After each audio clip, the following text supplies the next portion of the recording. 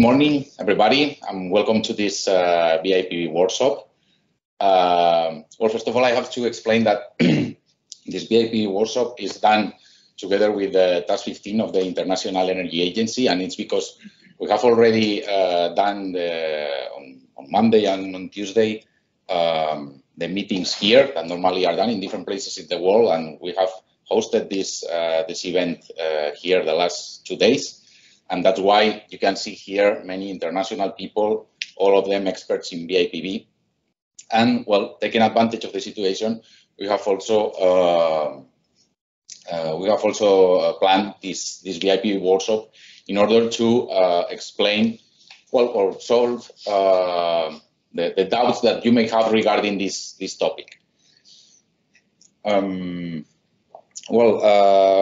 It was planned to do it just face-to-face meeting, so everybody here.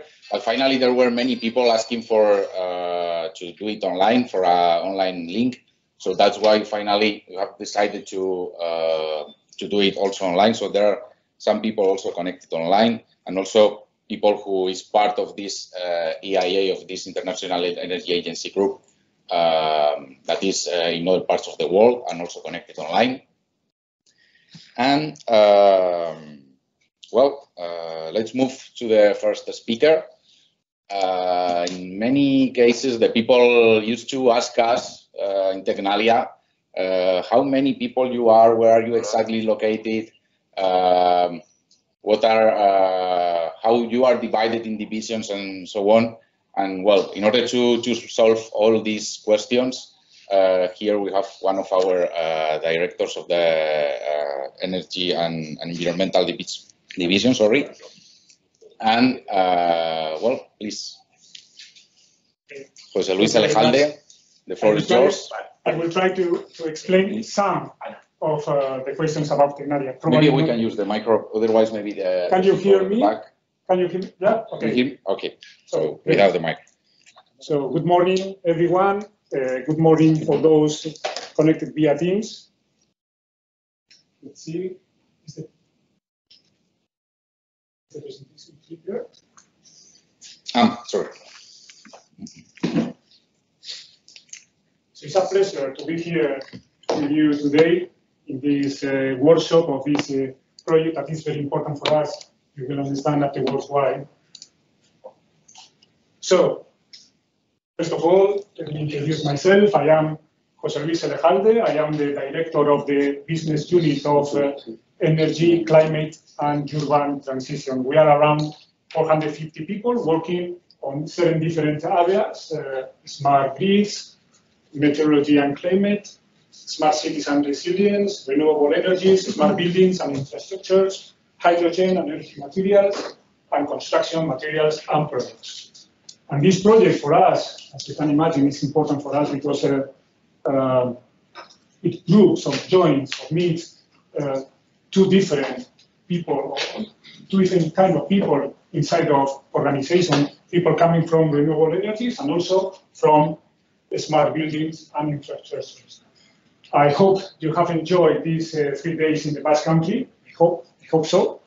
I hope also that you have tasted San Sebastian gastronomy also. Yeah? We went for dinner yesterday. Yes, yes. Great. So for me, it's a pleasure, and let me introduce Tecnalia in a few highlights.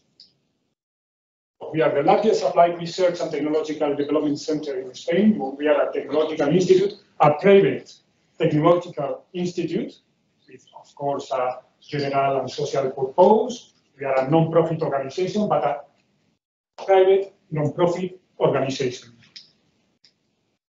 We are located mainly in the Basque Country. About 90% of our people we are located in the Basque Country, but we have also offices in other places in Spain, mainly in Madrid, and in other places around Europe and in South America. As many other technological institutes in Europe, we work in this space between the research of the basic research of the universities and the applied development or engineering of the companies. We work as a bridge between the basic research and the applied development or engineering of the companies. Our mission is to transform technological research into prosperity. We are around 1,500 people, as I have said before, mainly located in the Basque Country. There are about 300 doctors from 28 different nationalities. And we are an organization, as a private organization, very committed to the results. Always thinking about our clients. Sorry? Always thinking about our clients. The client is in the middle of all our strategy, and facilitating their activity with a close and useful service. This service also is another important word for us, because we are not a goal by ourselves. I mean that a technological institute, we are a tool for competitiveness. So we must have this mind always in our minds, service and trying to help the others. And to generate impact. Our goal is to generate impact. I must insist, we are not a goal, we are a tool for others, mainly for industry and companies, and also for the global society. So we offer technological solutions that generate high impact opportunities, and we are committed to our client results. We have ordered an external company, in this case Deloitte, to make this kind of study of our impact both in companies and society. And they have determined that for every euro invested by a company in R&D with us, about 12 euros is produced in its income statement. So from 1 euro to 12 euros. And every job position in Tecnalia, more than 6 other jobs are kept in the Basque Country. This is the impact over the companies, over the industry. And Tecnalia's research has a real impact on society and provides specific solutions to the major global challenges. About the social impact of our activities, also in this study of Deloitte, for every euro invested in the Basque public institutions in Tecnalia, a GDP of 24 is generated, from 1 euro to 24. And in terms of taxes, for every euro invested by Basque public institutions in Tecnalia, a tax return of almost 3 euros is generated. So in terms of taxes, 1 euro, 3 euros are returned. And I am insisting very much in Basque government because, as you will see soon, the Basque government is the main public funder of our activity. We have a more or less total income of 120 millions, about the 50% from private contracts, about the 21 from non-competitive funding, and the 32 competitive public funding. And now you will see this more or less 50% coming from private contracts, from Europe, from this kind of projects, about the 23% of our total income, from the Basque government, both competitive and non-competitive funding, about the 29%, and other institutions about 1%. So you can see now the role of the Basque government in our activity. Okay. Of course, we are also in the rest of Spain. We have many clients in the rest of Spain, many clients abroad, but our main funder is the Basque government. And we are organized in different scopes of action, independently of the business areas or the business units we are organized on. And we work mainly in 6 different scopes: energy transition, health, sustainable mobility, smart manufacturing, urban ecosystem, and digital transformation. In our division, we work mainly in this energy transition and also in urban ecosystem, but also in sustainable mobility and industry. So in energy transition, we work with renewable energies, smart grids and storage, positive energy buildings and districts. We're talking about this in this project. Hydrogen, the dedication of energy, and so on. In urban ecosystem, smart eco materials, smart buildings, emerging buildings and cities, resilience and climate change, and urban and territorial transformation. Sustainable mobility, smart manufacturing, digital transformation, and personalized health. You can see more or less the 6 main vectors of research and development in whole Europe. At this moment, we are constructing also the new strategy about circular economy. It will be the 7th prioritized line inside Tecnalia. Okay, and we have 3 different models of relationship of 3 different business models inside Tecnalia. Laboratory services, R&D, innovation projects, and development of investment opportunities. About 250 people working on laboratory services, electrical services, fire, materials, health development, pharma development. This kind of activity has a very oriented client service approach. Second model is R&D and innovation projects, and we have different teams. The business of the testing and the certification is quite different from development of new products, materials, and solutions. So we have different teams.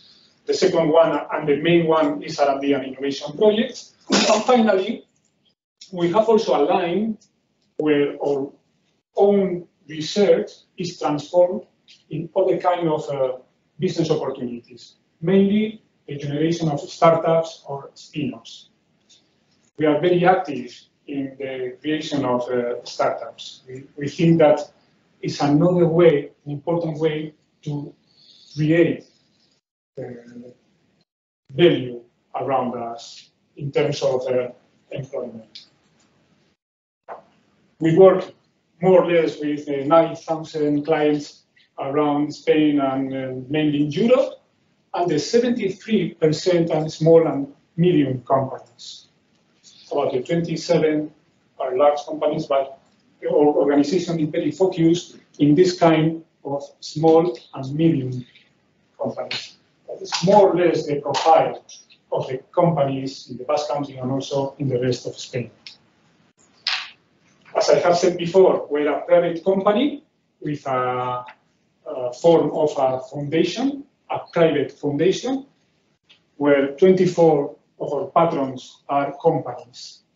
Also, we have institutional trustees, 11 people coming from the Basque government, the General State Spanish administration, and so on, 8 appointed trustees, and 6 numerary trustees. These are our patrons of our foundation. And finally, we're very active in European projects. In fact, we are the first company, the first private organization in Spain in project contracting, participating on leadership in European Horizon 2020 program, and the 13th in whole Europe. In terms of the balance of the Horizon 2020, we have led about 76 projects. We have contracted 472, and we have collaborated with about 600 Spanish companies in these projects. This is more or less a very brief scope of what Tecnalia is and our objectives. I would like to insist in the idea of the impact. We work mainly for the generation of impact both in companies and industries and in the whole society. Okay, thank you very much.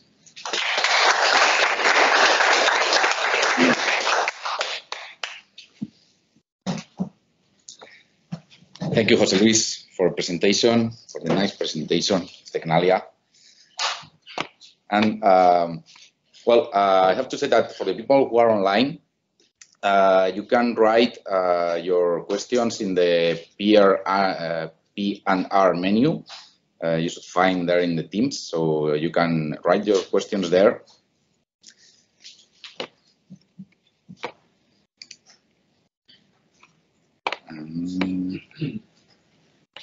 I'm going to wait just 1 minute if someone wants to make some questions to José Luis.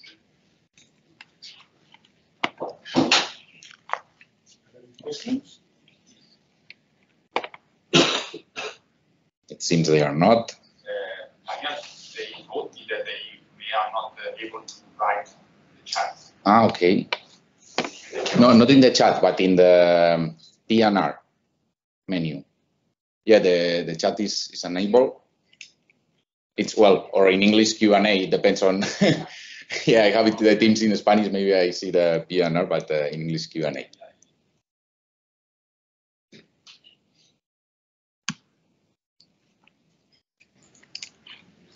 Okay, I think there are no questions, so let's move to the next talk.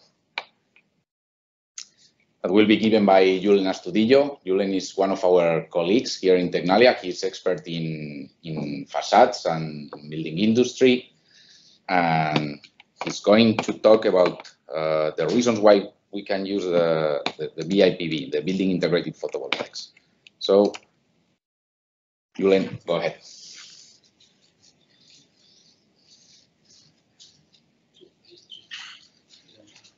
You can be here or there, either as you want.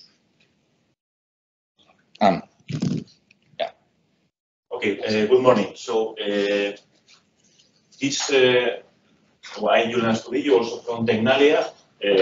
My field of knowledge is more related to construction and facades, so I am going to give you some remarks about why we think that it's interesting to use photovoltaic in buildings. That probably is something that all of you know, but I want to give you some facts about this, which is the energy and economic impact of using this and what is happening now in Spain and in Europe.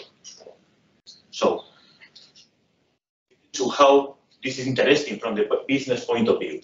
So, we think that using photovoltaic in the envelope is interesting because, okay, there is a lot of things that need to be done in this field of knowledge. There are many things that can be developed in order to integrate better the photovoltaic in buildings.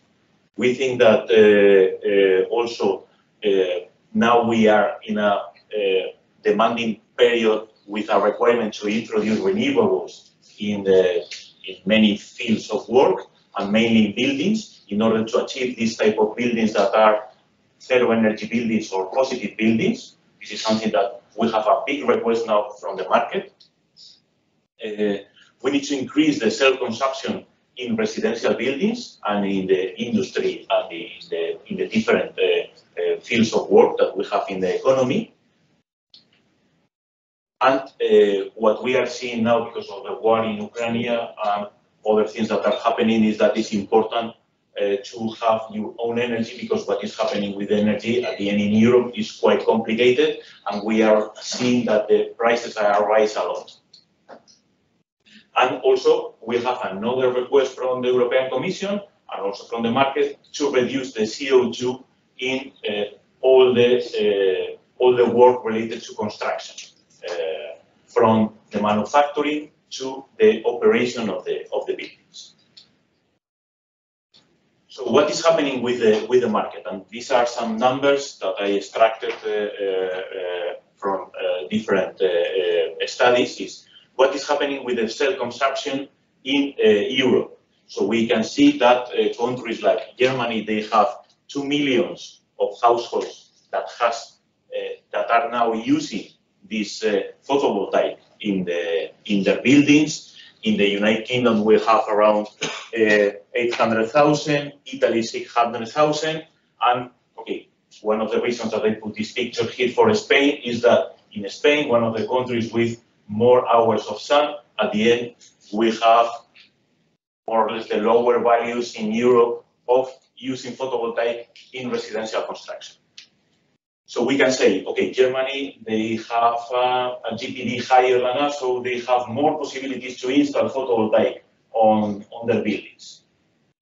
The issue is that if we see countries like Vietnam, they installed in the last year 9 gigawatts of photovoltaic for buildings only in 1 year.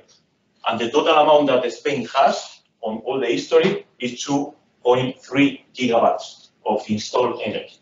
So it's not related to the amount of the budget that you have. It's probably a little different because of the public request or the possibilities to access to the energy that you have. Australia, a country similar to us, they installed in the last years 4 gigawatts of energy, only in 2 or 3 years. And China, okay, China is quite different from us. They installed in the last years 27 gigawatts. So we are seeing the difference that we have from Asia to European countries. So I have made a little exercise here that later you can check if you don't see the numbers quite well about what is happening or what can be done related to use photovoltaics in the envelope, in the roof, or in the buildings. So if we check the average electricity consumption in a dwelling in Spain, we see that more or less they use 3,200 kilowatts per year of electricity. More or less, this is the amount of electricity that they use in Spain per year. And it's divided in this with this structure. So the electricity, this amount, is the 35% of the total consumption of energy in a Spanish home. Then we have natural gas, oil products, renewable energies is only the 70%, coal, in order to sum the 100% of energy sources that we have in Spain. So we can see that the electricity is the 35%, and the natural gas and other products is the 46%. This is more or less the structure that we have. And then if we go to see which is the total consumption according to services, we can see that, okay, heating is 47%, domestic hot water 80%, okay, the kitchen, the cooking things 7%, cooling, this number, lighting 4%, household appliance 19%, and standby products the 2.3%. So we can see that more or less, according to services, the electricity is the 34%, and the heating and domestic hot water, heating, cooling, domestic hot water is the 66%. So now, with the system that we have and using photovoltaics, what we can see is that we can go to this 34% that is more or less similar the entire year, because it's not depending about heating and cooling. It's more related to these other components like cooking, cooling, lighting, electrical appliance, standby, etc. So if we make a little exercise of what we need to install on a building in order to cover this energy consumption, we can see that as an example of here for the Basque Country, Sevilla in the south of Spain, a lot of sun, Berlin, and Helsinki, we can see if we install 1.8 kilowatts of photovoltaics with around 4 panels with this surface, we can obtain this energy in these different places. If we install 17 square meters of photovoltaic panels, we can obtain this one. And if we install 33 square meters, we can obtain these amounts. What we can cover with these amounts? So if we go to each of these places, we see what is going to be produced each of the months. And we divide this average consumption per month in order to have an average. I understand that this number is not quite exact, but as the electricity consumption is more or less the same across the year, because we are not talking about heating and cooling, we can say that more or less this is what we are going to obtain. And taking into account the placement of where we are going to install the photovoltaic panels and the amounts that we have in this column, we have the lower installation, the middle installation, and installation with a lot of photovoltaics. We can see these columns for each of the placement across Europe. We can see that in the Basque Country, installing these 3.68 kilowatts, we can cover almost all the electricity that we need in a year, apart from the months in winter. And installing this part, we are going to have the electricity for all the year without problems. In Sevilla, at the end, installing this amount, we cover the entire year, and installing this lower installation, at the end we have some months that we are going not to reach the demand that we have from the house. In Berlin, we have a little worse behavior, but we can see that with this we can obtain a lot of energy across the year. And in Helsinki, what happened is that it's more or less similar to if we install this amount to Berlin and to the Basque Country, and we can obtain more or less, and you can see here, more or less than the amount of energy that we can obtain in an average way per year. So what we are seeing is that, with installation like this one that are not a lot of square meters, we are able to cover a lot of the energy from the electricity point of view that is required from a building.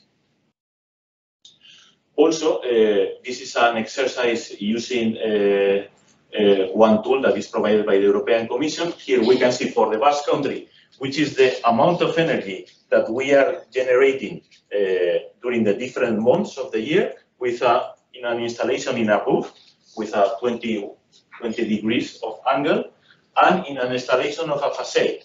So we can see that there are not a lot of difference between the installation in the roof and in the facade, and also the installation in the facade, we have a curve that covers better the winter months.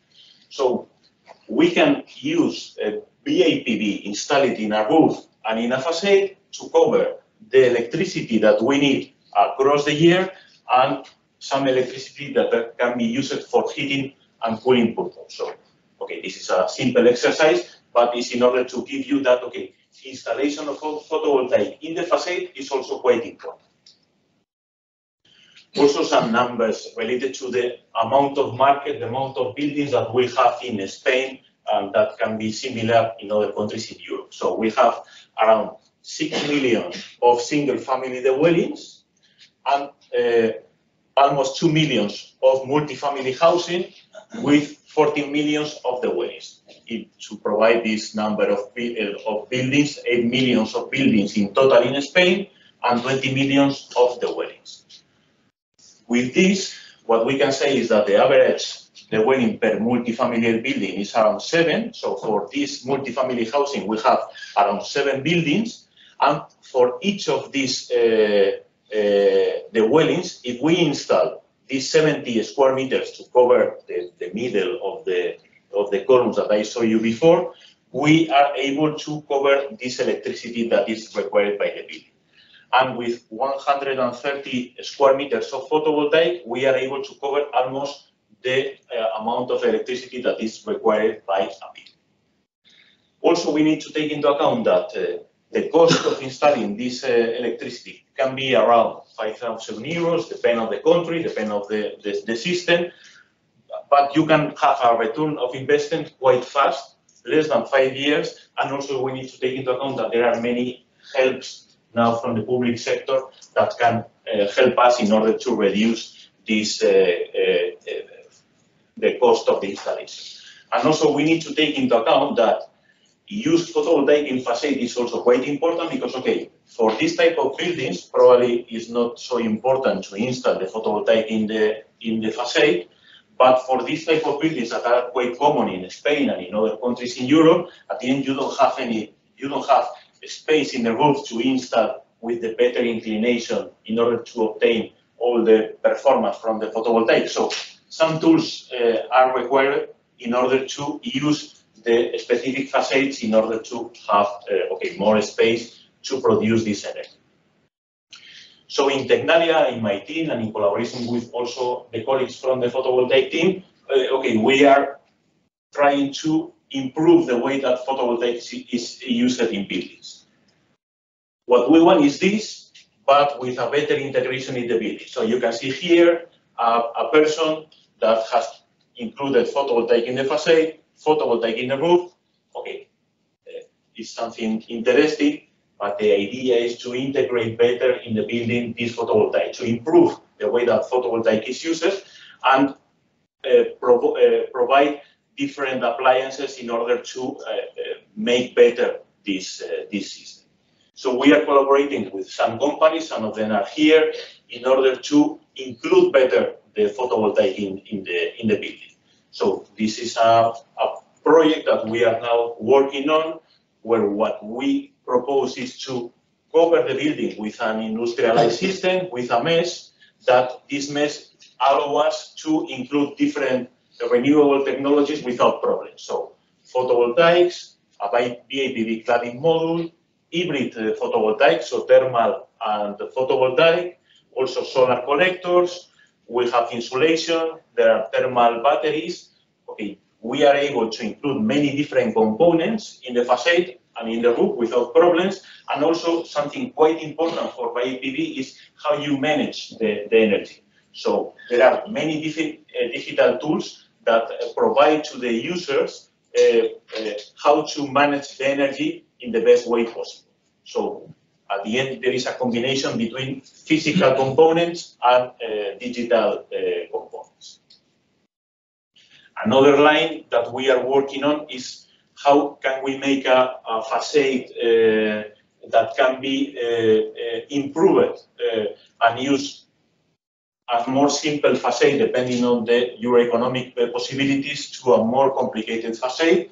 Here what we are proposing is also a modular industrialized system that allows us to integrate different technologies, photovoltaic, hybrid, heating and cooling, recycled components, also using some materials that are better for the ecological point of view, such like bio-based profiles, not aluminium, not metal, bio-based. And here what we propose is a facade with only the integration of photovoltaic, a facade that also can provide heating and cooling across the facade, connected to the heat pump in the building, a facade with hybrid panels that can collaborate also with the photovoltaic in order to produce energy and domestic hot water, and a facade that also uses all these components but with automated ventilation windows in order to improve the interior air quality. So this is more or less another project. In this project also we connect the building with the surroundings because we are using batteries coming from cars and recycled batteries in order to connect these batteries to the building and be able to see how we can improve the behavior of the building across the day and across the year. So with this we connect different buildings. We have a building management system in order to manage all the energy, and we have a district management system in order to manage the production and use of the energy across the day in buildings with different profiles, and also the system, the modular system in the facade that allow us to use the energy of the photovoltaic system in a better way. And another line that we are working on with our colleagues. This is something that you can see in this building in the back part that probably is going to be explained later by my companies, by my partners. So here what they are working on is on improve the photovoltaic itself. So to make the photovoltaic with high flexibility, high performance, long-term reliability, and the aesthetics. So now they are checking this photovoltaic in this building in order to see what is happening and how we can manage also this energy. So this is a proof that they are doing in order to integrate photovoltaic in the system. So they are different lines that we are working on in order to check which is the best possibility, the best approach to use photovoltaic in the system, from the component, from the material, from the digital point of view, in order to manage all these elements.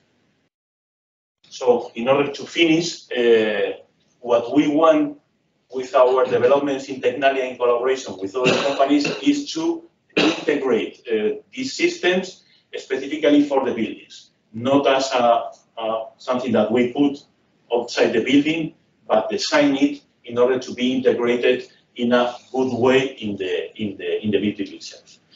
Also, we are using solutions for electricity, heating and cooling, and domestic hot water. At the end, the use of photovoltaics and other components can cover all the amount of energy required by the building, not only the 35% that we saw for Spain, but also the 60% that also can be covered for heating and cooling. We use this, we propose to use this also in the envelope, not only in the roof. The envelope is a space of the building with a lot of possibilities, and we think that this area of the building is going to be used as much as possible in the next years, because we have this requirement from the energy point of view. We propose modular industrialized solutions in order to improve refurbishing, because we need to take into account that refurbishing is a high market in Europe.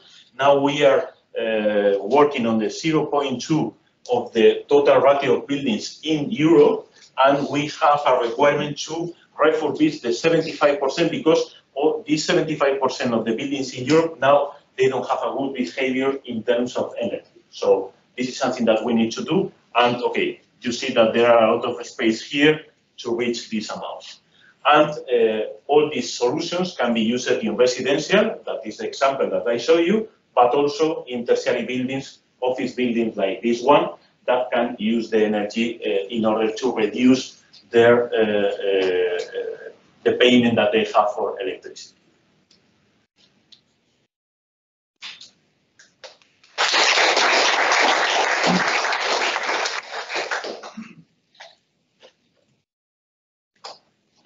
Well, thanks, Julen, for the talk, the nice talk.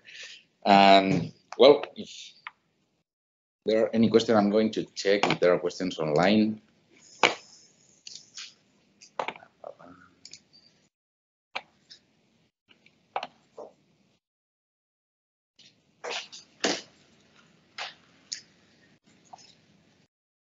Yeah, so online, yeah, Agustina Saro is asking, do you know why the installation and use of PV is so low or slow in Europe? Is this due to the cost, government policies, or what? If the trend is to increase the use of sustainable and alternative energy, why is the traction for Europe so slow? Well, I have to say, first of all, that this is something that we have already talked about in the prior meetings that we have had in this international group. Why is moving so slow? I don't know, Julen, if you want to add something. I think that there are many reasons.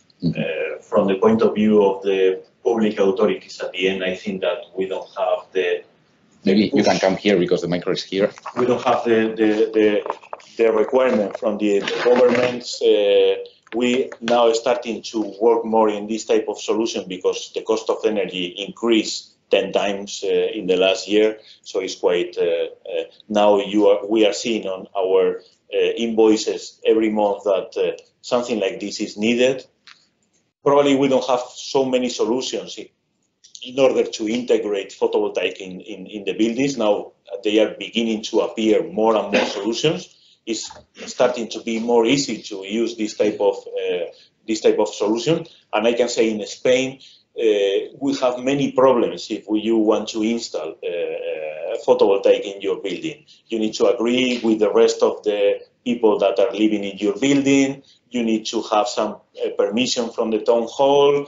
You need to, now is a difficult moment because all the people or many people want to use this type of systems. And still, I think that in Spain, we don't have this requirement to use photovoltaic elements or to produce our own energy. Still, we think that this is something that needs to come from the outside. So many things need to be done from here from the owner point of view, the companies and the governments. It's a complicated Thank you, question. Yeah, it's quite complicated. Yes, well, as I said, we are also discussing a lot about this. Yeah, and I think, well, the question was focused on in Europe, but I would say that could be different depending on the countries. There are some countries where the penetration is higher and some others where the penetration is lower. By the way, I haven't said that, well, as you see, this workshop is in English because there are international people here. But if someone you do not feel comfortable with English and you want to ask a question in Spanish, we can translate. Or I mean, I don't want that the language it's a barrier here. So at the end, the purpose of this workshop is that you can solve the questions that you may have regarding the integration of photovoltaics in buildings. So I mean, feel free to talk in Spanish if you want, and we can translate it. Yeah, Rebecca, do you want to say something? Thank you for the presentation. I have a question about the module and industrialized solution you mentioned. Could you please explain that? Because for integrated PV, a lot of products are customized. So when you talk about modular, etc., which part of the system do you want to make it as well, I'm going to say just for the people online that haven't heard Rebecca. Rebecca asked for the modular solution that Julen was proposing. So how it can be practice use or go ahead, Julen. The idea that we have with this modular solution is that sometimes when we talk about refurbishing, everything needs to be adapted specifically for each of the buildings. So what happens there is that the cost of installation of these solutions is quite big because every solution needs to be specifically for that building. So in that project, what we are doing is, can we obtain many information from the building in a digital way? So laser scanners, this type of elements, create a model of the building, try to improve the solution that we are going to apply to the building, and combining this digital approach with an industrialized solution, a modular with some kind of flexibility, trying to merge these two approaches and propose for a building something almost automatically, a solution almost automatically, based on systems that we have in the tool. So this is something that is quite complex. This is an European project that we are now working on, and we are going to start applying these solutions to specifically buildings in the next year. So, this is something that is in an ongoing process. It's complicated, but we think that in some way we need to reduce the amount of solutions for each of the buildings, because if not, it's going to be quite costly. Okay. Thank you, Julen. Well, I think, well, another applause for Julen. We have to move to the next speaker. And well, first of all, because I don't know why I cannot share this PPT.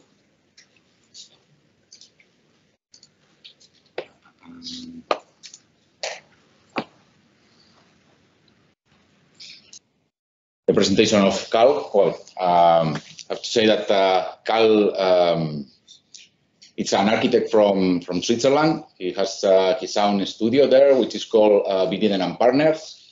And actually, Vididen and Partners is one of the most important, I would say, architectural studies related with solar design of architecture. They have received several awards related with solar architecture. And well, it's an honor to have you here. So please, Carl, go ahead. Yeah, thank you very much. Good morning, everybody. As Daniel mentioned, Vididen and Partner, I founded 32 years ago. We are doing planning, realization, but also R&D work in several topics and consulting. And for our R&D work, we needed ownership, a real estate company, and so I founded one 20 years ago, which we renovate projects. Some of them I show here are with our company EcoRenova. I show you a development from the last 12 years, this photovoltaic in the facade, where we started and what possibility we have now all together. But I can also show you some figures and looking back that it pays out to place a PV facade, a PV in the facade. Starting here with this old building, 1960, that's close to the Lake of Constance in Switzerland. We bought a house to the left, a house who has to be renovated, and there we placed a PV facade, like you see in the picture to the right. We planned or start planning in 2009, 2010, and finished the work in 2012. The difficulties at that time was that we only had norm models where we had to place in an existing facade. And whoever builds and renovated, or those people know, of course, it's very difficult to renovate an existing building. You never know how or what is appearing. So, one hand, the first step as an owner is to create more space if you can. So, larger up the building to gain more space to rent out. And you see here the red the red space where we extended the building up on the ground floor. So we extended in the end from the first to the top floor around about 50% of the area. And so we could rent out more space and could invest also the money in the PV facade itself. Looking now at this facade, it looks very easy. 95% of the facade is covered with the norm model. But of course, the balustrades, the ceilings was different in each floor. So we had to figure out a system how we can use these equal panels with equal height that it looks constant and goes up with all the windows. So we had to push the windows a bit, the balustrade and also things up above, so that we had always the same heights of the window and the same widths. This is energy flow diagram, and I would recommend not only the architect to deal with it, but also the owner, because this is the key element if you want to survive now, say a bit special, because we got on the left-hand side, the energy you have to buy from outside into the plot of the land.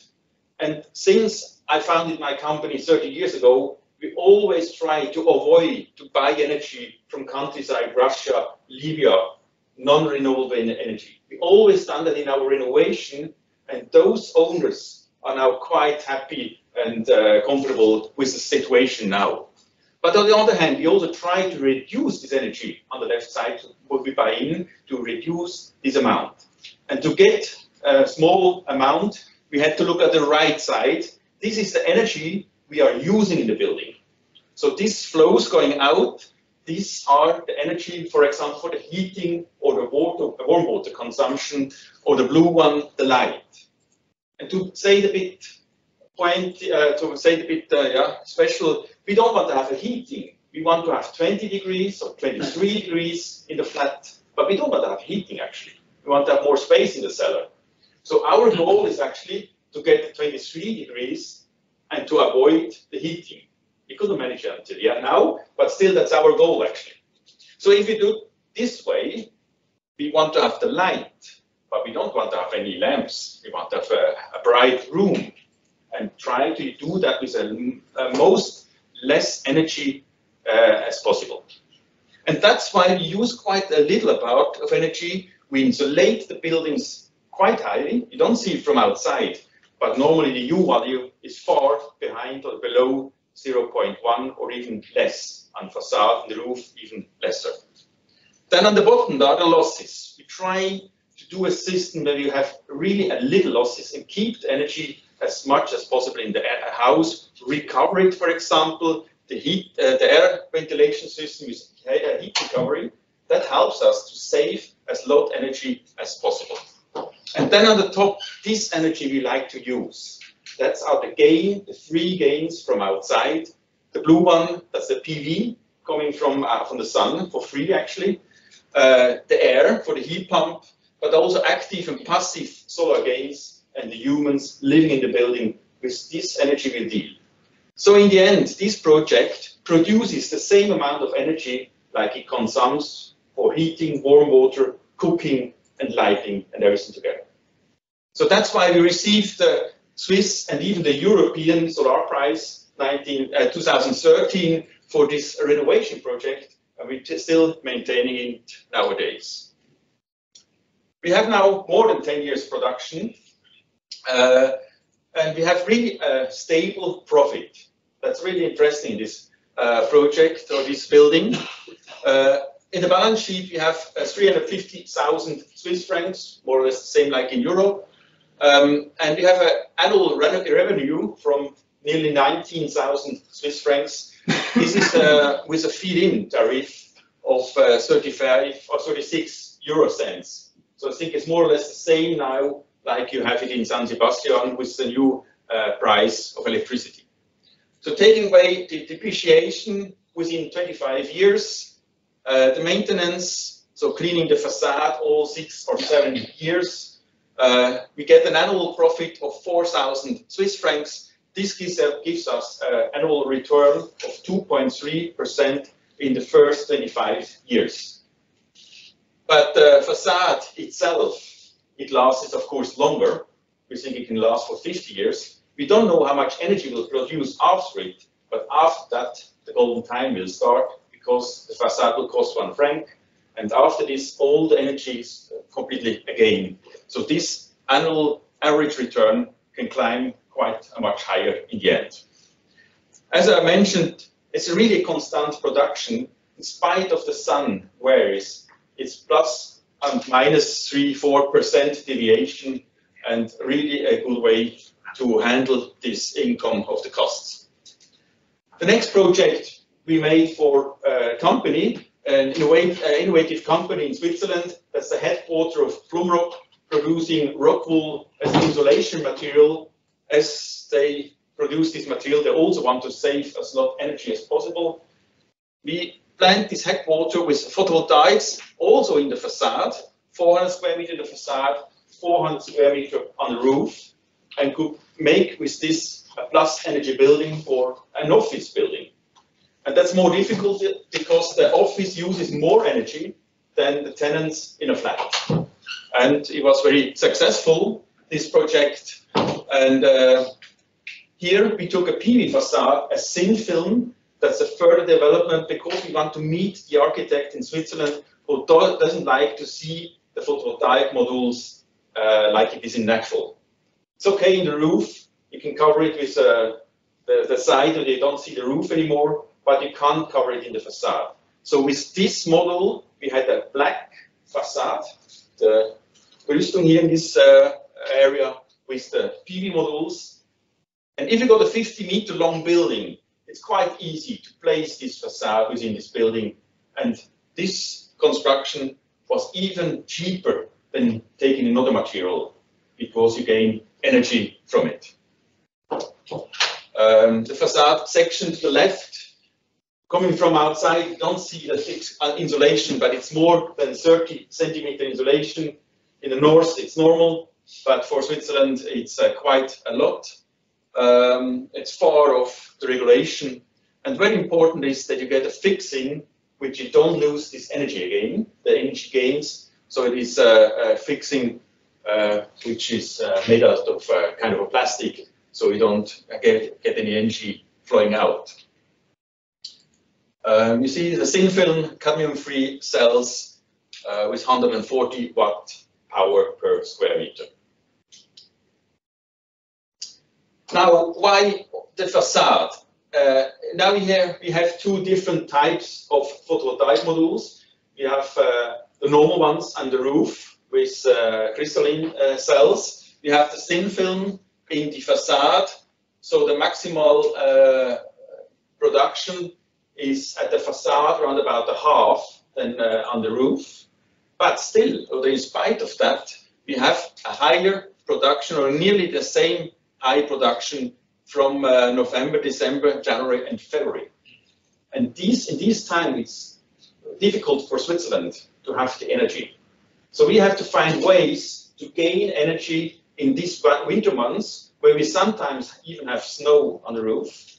And this is the way to gain it over the facade. If you would have the same models, the same quality of models in the facade, we would even have the same production in March, or more or less the same in March and October at the facade, like you get it on the roof. Only on the roof, we got then in the summer the big peak, and that's why we have in the yearly production the higher amount. The next project is a founding project of the CFOE in Switzerland. It's a lighthouse project. We went a step further. In 2015 or 14, the planning started. We wanted to have a PV facade which you don't recognize that it could be even PV itself. And it was really a great development with the industry partners from Austria producing these PV modules and coming with us on the way. It was a hard discussion, by the way, to convince the PV industry to cover the PV with a glass and a color, because they say, you lose some energy. You lose energy, it's ridiculous. I said, what does it bother you? Nobody plays it in the facade because it doesn't look nice. If you reduce the energy gain for 20 or 30%, but everybody is using this kind of facade, you gain much more and can change the energy production in Switzerland or in Austria. So he came with us and made this project. By the way, to the right, the building before, to the left after it, again, we extended this building, raised up 2 floors, 8 flats, and it was really a difficult building with a difficult shape to solve the problem with photovoltaics. Again, we had windows, which was placed already years ago, but in this case, we had 18 different types of modules, 18 different sizes, but it was around about 1,700 modules in total to place on this facade. In the end, that was the first prototype in April 2016. We invited 120 architects within 2 days to ask them, do you see what the material there is? Of course, they know it from the invitation, it must be photovoltaics. But many of these architects were also passing by days before, and they said to me, well, I didn't realize that it was photovoltaic, but I was wondering what kind of material this could be. First, I thought it was Eternit, but then still it wasn't shiny, but it didn't look like Eternit. So he was really wondering what kind of material it is, and they liked it very much. So this was a step where the architect realized this is a material which I can deal with in my design, with my project. And they were really happy about that. And it was a successful project goal we reached with this, that the architect didn't realize it and don't see the monocrystalline cells underneath. You can go very close, you hardly, or you don't see it. The 120 architect didn't see it. What did we do? We took a glass module together with BIPV Photovoltaics in Austria, now Kyoto, and we covered them with different percentage of the color. So you don't see it very well here in the picture, bit enough. But to the left, it is 100% coverage, 80, 60, and 50%. And 50, 60%, we could see from a distance, also my office partner, and I could see from a distance from 20 meters, we could see the cell. The normal person who didn't know it saw it from 5 meters. So the problem was we knew it, and that's why we could see it. And that was the reason that we took a higher coverage, but we also get a higher losses through that. But again, it was important to convince the architect to use a material which looking like a colored glass. So that's why we took the 80% coverage in the end, which you hardly could see the under construction, the cells below, and then we had a reduction of power only by 20%. To the right, this is the picture how we connected these glass modules together. It's an optimizer system where we got small groups, and each module itself gives the power to the grid or to the house itself. It's a self-consumption. With this system, we can use it, even sometimes a shadow on one module or not. And that's very important in the facade and a difficult task to deal with. In this case, it was more difficult to have a average return because it was really a great development with quite a high cost over years.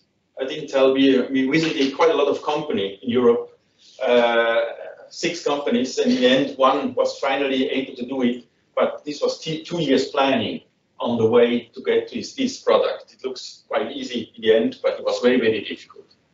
So we had 600,000 costs for the PV construction itself and the electricity. In the balance sheet, the annual revenue, the depreciation within 25 years, the maintenance again, the cleaning round about all 5, 6, 7 years. We get an average return of 1.5%.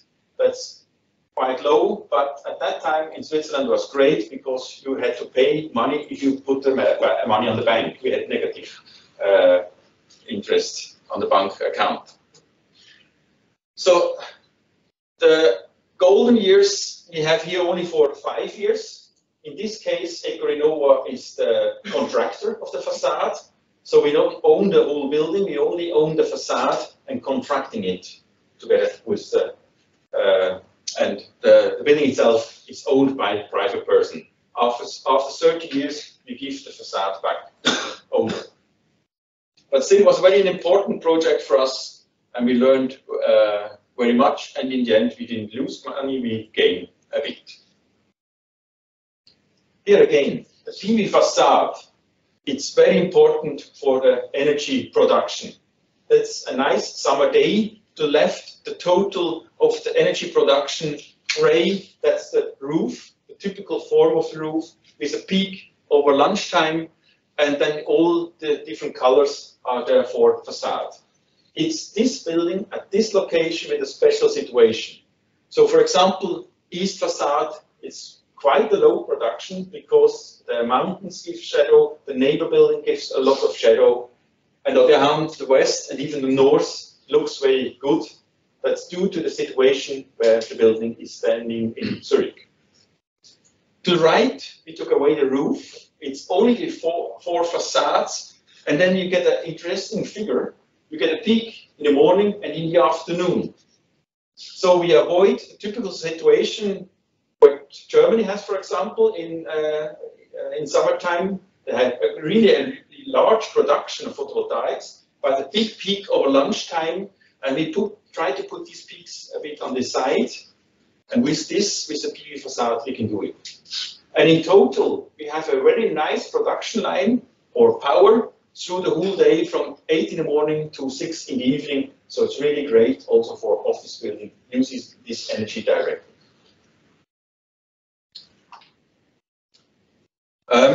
That's now more detailed how it looks like the yield per facade. You see, it's very, very difficult to have a constant production in this facade because of the shadow. One time it's the balcony, one time it's a group of optimizers not working quite well.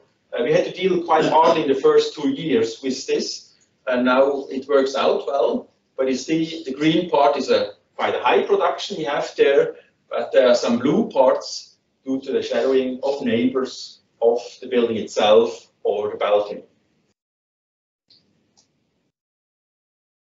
The goal was here actually to have a highest possible high self-consumption, not self-sufficiency. We try to be within the whole area with within the electricity grid itself, but we try to use as much energy we produce ourselves in the building itself. So we had the first year without the battery, and we could use nearly 39% of the production, of the yearly production.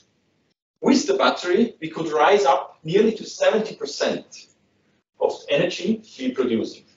And that's an important aspect also as an investor, because this energy we use in the building, we gain more money than the energy we have to bring back in the grid.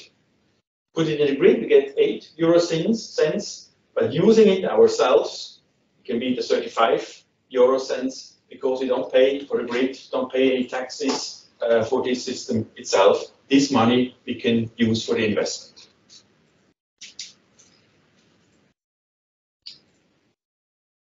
Yeah, here you see the battery to the left, 150 kilowatt hour battery, so it's a large battery for the 30 flats. One problem, it appears in the end, this battery consumes quite a lot of energy itself. It's around about 7.5% of the produced energy is due to the efficiency and losses in the battery gone. So money we lose actually, but still, if you look at an average return of 1.5%, you can invest 94,000 Swiss francs for a kind of a battery like this, and it cost us 100,000, so we were quite close to that.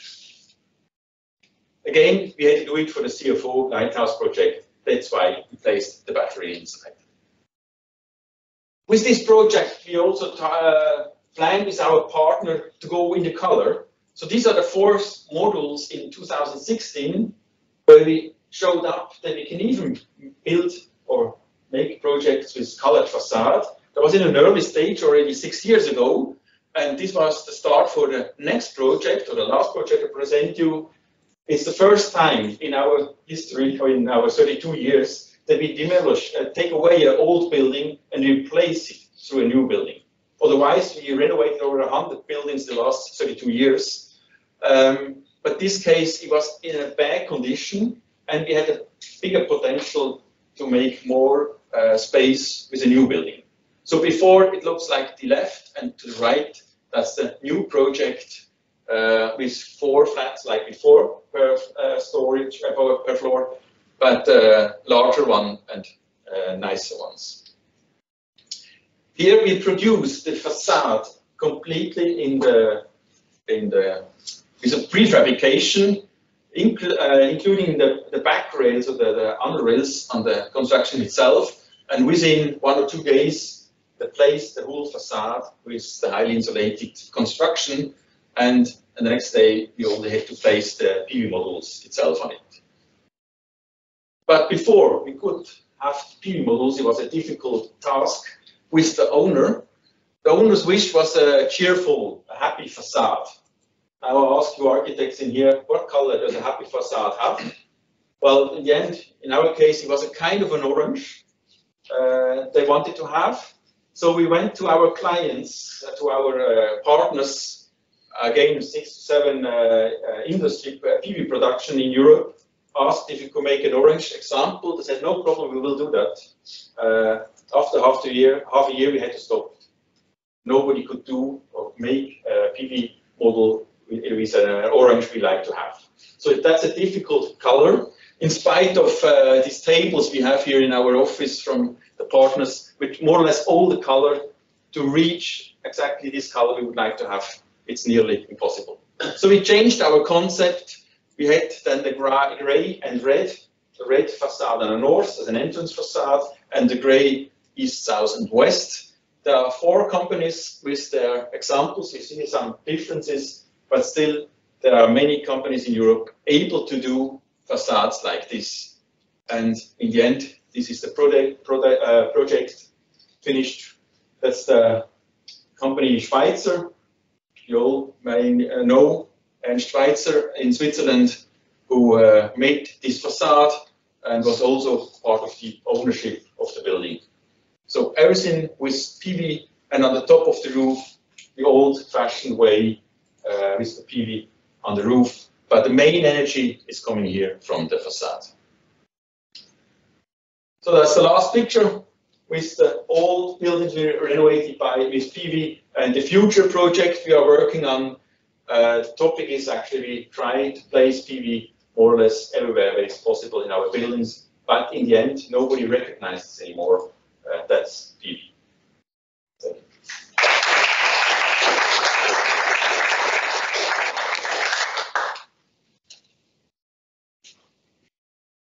Well, thank you, Carl, for the nice presentation, and well, these nice projects integrating PV. Yeah, that it's not possible to see the PV, most of them, and this is interesting. Other questions to Carl?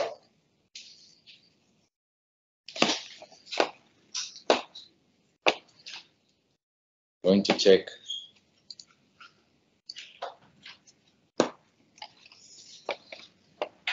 The online questions.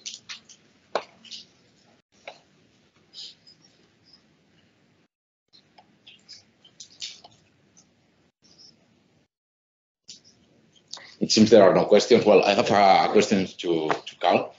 I would like to ask you which if there are special, I mean, you have shown successful business models in this kind of buildings. I don't know if you can tell us some tips or requirements that you need in order to do this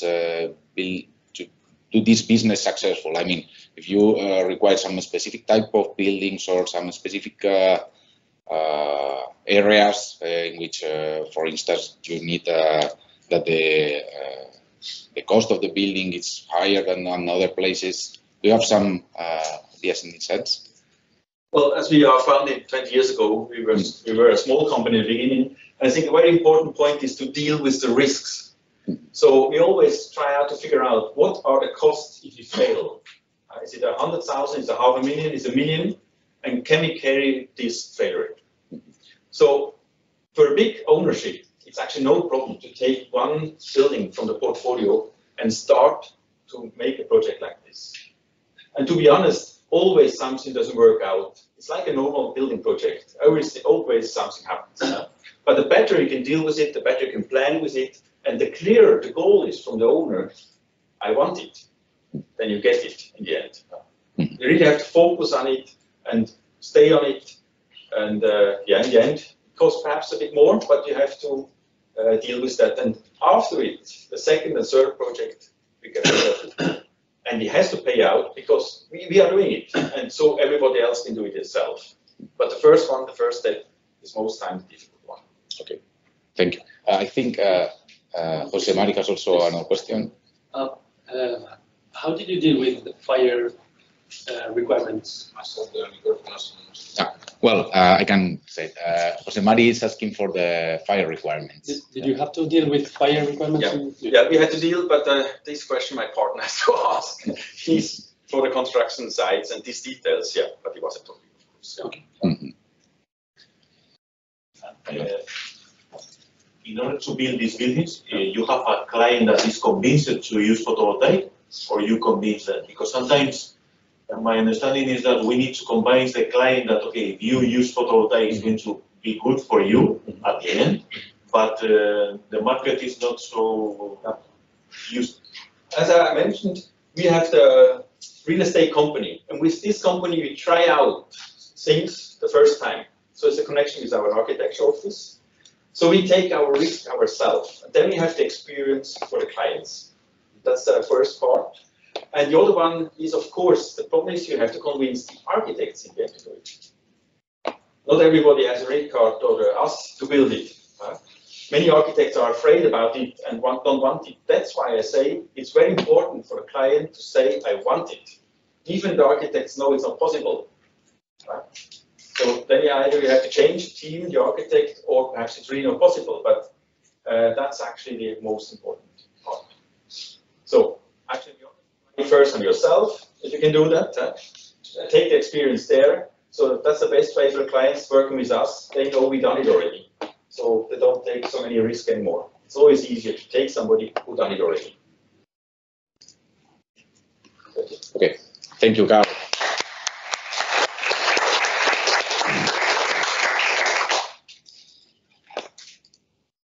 Let's move to the next speaker.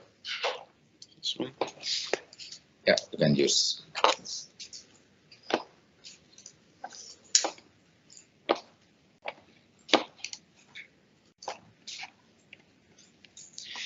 Well, we have seen in the projects from Meridian and Partners that there are some solutions, including color, something like that.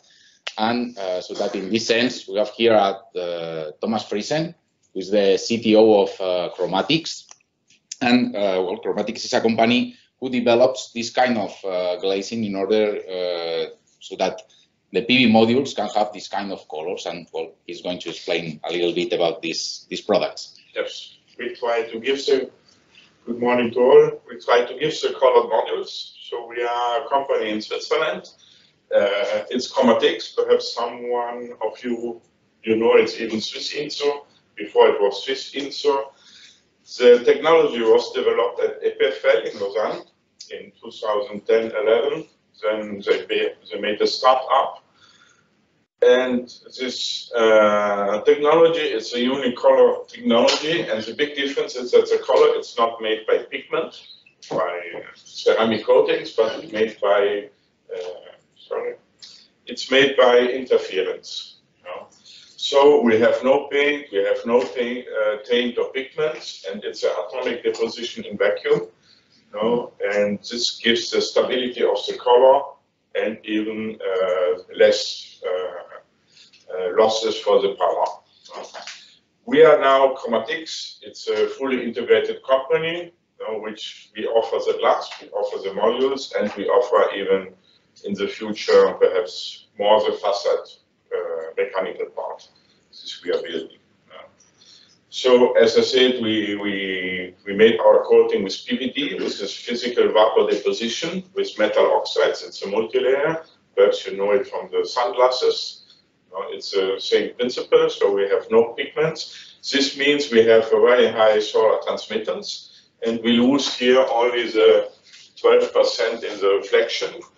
And depending on the color, we have from 6 to 15% of losses.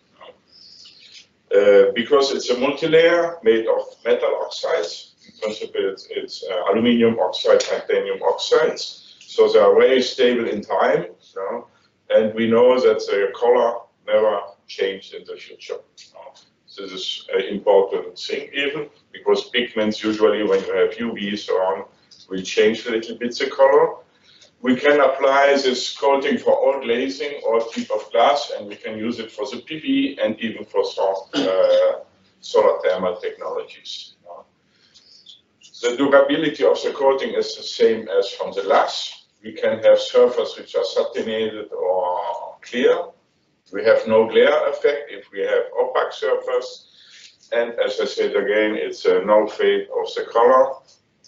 And we have, these are the colors we offered in the moment. These are 10 colors from the dark gray, blue, bluish green. Then we have all this orange, brass, and gold. These are 10 fixed colors. As we heard before, for us it's very difficult to develop a color, you know, because it's an interference color. We cannot, how we say, develop it easily on the request of our architects. We have 10 color, and you have to choose one. As I said, Chromatix, we are integrated company. We are coating the glass. And this we are coating the glass on 3, 4, and 6 millimeter thickness. Dimensions are from very small, 400 millimeters. Maximum dimension is 2.7 meters by 1.7 meters. And we cut the glass, we grind the glass, and we temper the glass, and then we give it even to module manufacturer. Or the second option that we make directly the module in Switzerland. And here we can use our front glass, back glass, we can go up to 8 millimeters. And the maximum dimension is usually 1 to 2 meters for the module. No. External suppliers, we have only, now in the moment, we make only with satination glass. Satinated glass, we buy it, and then we let it coat in Switzerland. And all the rest of the value chain, we put in-house. Module production, it's very small because we can make only about 80 modules per day. It's very customized. These are a little bit standard 60 cells modules with the colors. Very important is that we are masking, usually on the PV cells you see the metallic ribbons. We are masking them with black tape in the stringer so that you don't see it. And even the bus bars, you see it usually in the PV modules, it's black and it's masked. So we have a colored front glass. Now then we have the standard EVA. Then we have our cells with the covered strings. Then we have black EVA to have the reflection, and then we use back glass. If we don't use here the black EVA, this is not seen very well. Obviously, you have the reflection only on the cell, and this is then even the rest of the module is transparent. Then you see only the color on the cells. This in the moment is quite interesting for balustrades or other overlaying systems. So I show you a little bit examples from architects, because here this is a facet with tilted modules. So you have different aspects of the color, depending of your angle of view. Then you can have very uniform facets. And then you can mix it up, how the architect wants to do it. These are 3 examples. And then we can even make, like this one, special shades or special forms. Because we are very customized, we can do this in different colors or as you want. Now some references in the years. This, I think, it's the most known project in Copenhagen from the international school. It's quite big because it was 12,000 solar panels. This you see everywhere. And this we finished last year. It was a small project, but very nice. Even it was even a renovation of a building in Lausanne near the station. And we put here the new modules inside.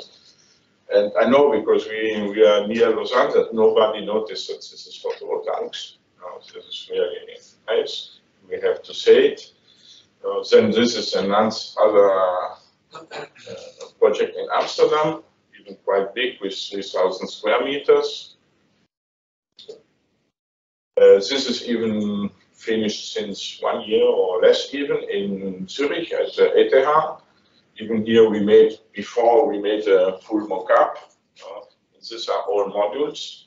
Even there, even architects, they didn't saw that this is photovoltaics. Other project in Switzerland, even a nice small project, 500 square meters. Yes, it's a Solvis head office. Solvis is a module manufacturer in Croatia who makes modules for us. This is even a project we just finished in January. This is under construction, and all these are modules. I think it's 600 or 700 modules, very heavy, because this is modules are here 1.7 meters by 1.5, very different modules, because for renovation, this seems all similar, but I think it's 30 or 40 different dimensions we produced, because this is for the renovation, and modules here are about 80-90 kilograms. So it's really heavy even to produce, and you cannot automatize this production. This is in Singapore. This is an older project made there, and this is another in Zurich. So we have quite a lot of projects, and this is some smaller projects we made during the year. So I think we have a lot of projects now, and it's really increasing now the request. I think last year at the end we sent out 25,000 square meters of glass, which is quite a big quantity. And sometimes we don't even know where they are going. And my experience now, our experience is a little bit for the color. We can say that in Europe they like the gray and the blue. South America, because we give sun glass even to Brazil, they like more the blue, green, and all bluish green colors. And Dubai and Emirates, it's always gold and bronze. And mostly for the finishing, they ask for the opaque, for the satinated surface. Now they ask sometimes for the brilliant, but there you have the restriction from the reflection from the glare. Now even some architects they want that not that we tape the ribbons, that they want to see the ribbons because they want to show that there is PV. You know? So even there are all the different solutions. And for the technology, we are using crystalline silicon, and we are using usually always the same cell, which is the G1 cell with the 5 bus, and the same encapsulation materials given for production reason and even for the reason of certification. As I said, we are very, I say, customized company. We make it all by hand. It's a whole couture for modules. But these are a little bit our limits which we have to give to architects. It's given by the tempering oven, which is 2.5 meters by 1.7. Lamination, if we don't use or we have to temper outside, we can make maximum 3 meters by 2. But then it's really big problem is weight, the handling of the model, the preparation. So we try not to do this. And even then the design of the models. If you have too much strings and cells inside, you have even electrical problems with diodes and so on. As you see here, we had a project, 81 modules, but 31 sizes with all different triangles, so on. We can do this, but as it's much better to have less, how you say it, dimensions, because this means in production you need a door, you need it's very difficult to handle in production. This means even the price is increasing. And important is even with architects, this is all the facet manufacturer to discuss before all the problem with fixing, cabling, junction box positioning, and so on, which often it's forgotten. You come at the end and you have to change something, and then it's very difficult because you prepare the glass and then you have problems with the cabling. And yes, this is the idea. We are in Switzerland. This is our production site, and now we are, I hope, as fast as possible, we want to do our own facade with the K of chromatics to showcase. This is now rendering, but I think it's very nice when we have finished this. Okay, this only some examples.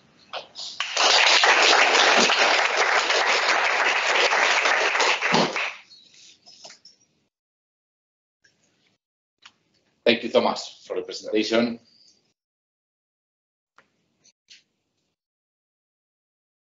Are there questions in the audience for Thomas?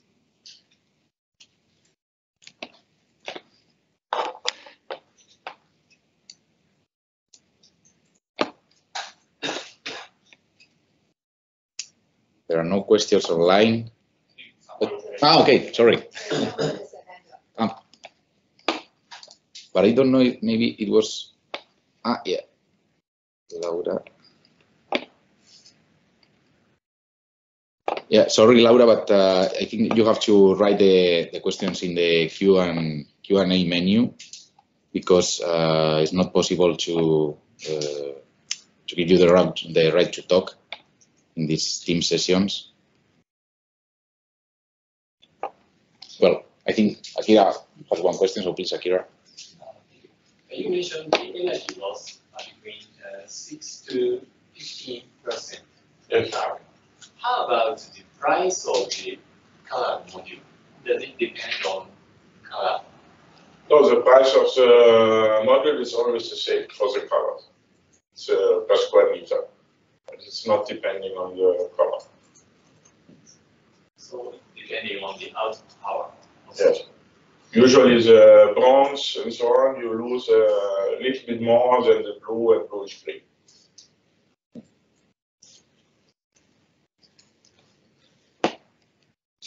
I'm waiting if Laura Laura wants to write something, because I think otherwise we will go for the coffee break.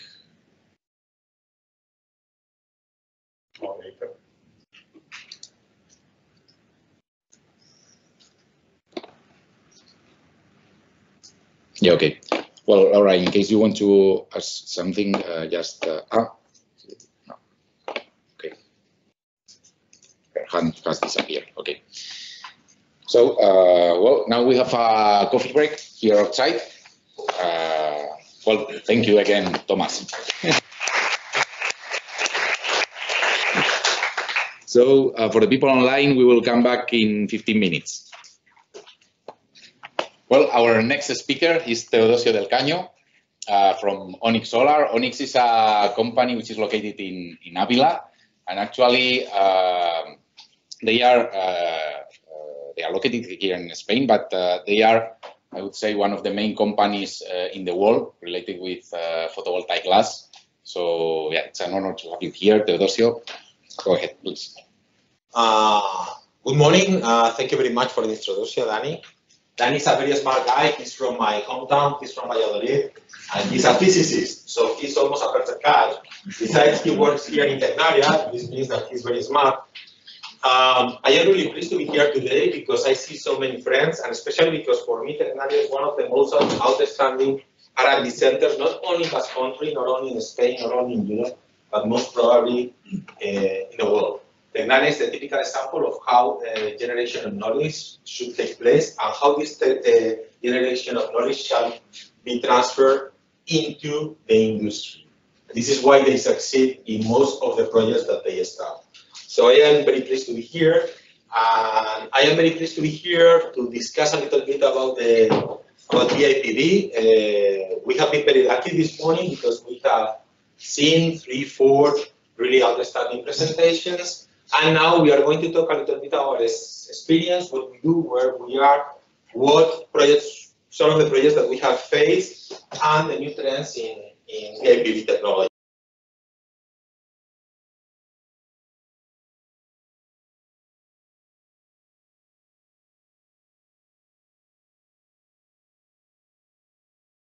R&D projects and certifications and applications in building envelopes, right? So this is a picture of this is a picture of our factory on the right side. And what is photovoltaic glass? What is BIPV? This is very essential, and this is very important that we mention it. First of all, we should not confuse building a rapid photovoltaics with building integrated photovoltaics. Building integrated photovoltaic mandatorily. It is mandatory that it is a building materials. This means that we have to consider as an architectural glass in everything that has to do with the standards. This means that we shall meet laminated safety glass in buildings regulations, not only in Europe, but also in the States, for instance, or in Australia. This is mandatory. This is a construction material. This is not something that you put over a roof and God knows what happened. No. Building integrated materials is a construction material, and this is something that we should assume, not only the client, not only the manufacturer, also the architects. All the stakeholders should keep this in mind, because then, if not, it's a total messy market. And this is why we are very limited number of players. This is why worldwide you only have 5-6 good BIPV companies, because there are only 5-6 companies worldwide that do exactly this, doing building materials that have the capability of generating energy by means of photovoltaics. Okay? Very important. We have a building material that is a photovoltaic material. At the same time, it is mandatory that is a business case for the final client. So any BIPV solution should meet the 3 B's that we say in Spanish. Bueno, bonito, barato. This means bueno in the terms of being robust, in meeting the building standards, in meeting the photovoltaic standards. It must be beautiful, bonito, has aesthetically value. So when you integrate it, it looks nice in the building. This is something that usually building integrated photovoltaics needs, and this is the lack of something that building adaptive photovoltaics usually do not meet. And then it should be barato. Barato means cheap in Spanish, but don't confuse with cheap. This means building a business case for the final client. And this is very important.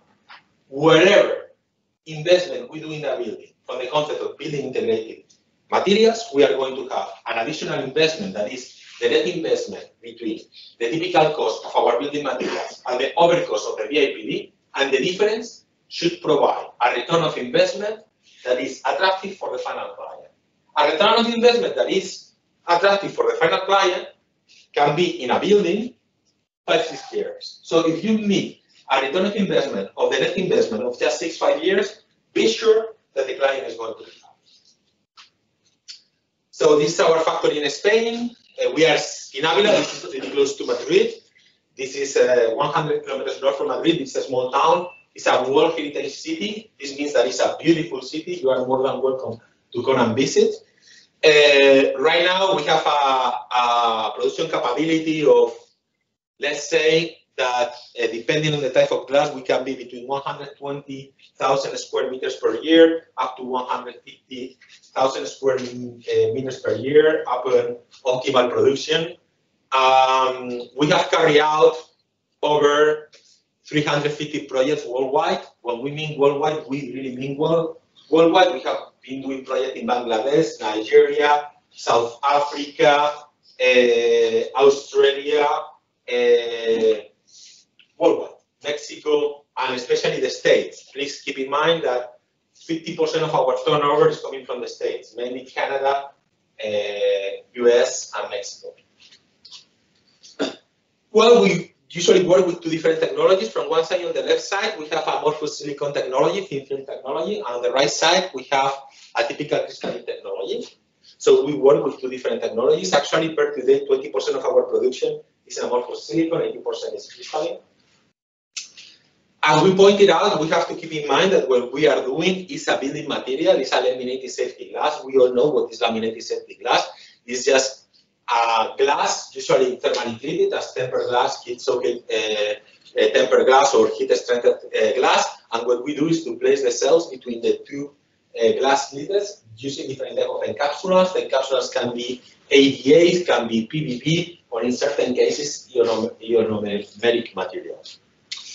We can do any type of finish. We can just do plain double laminated glass for facades. We can do isolated glass units for skylights and curtain walls. So at the end, all the different glass types that you find in architectural glass can be done as BIPV glass.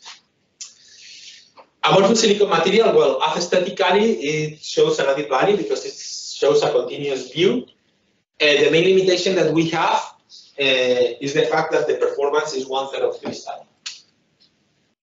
In the case of crystalline technology, what we have is that we can freely select different types of shapes. The power output, as I said, it could be easily 17%. And it does not show, in principle, the same aesthetic value, but you can get really outstanding things as we see here on the right side.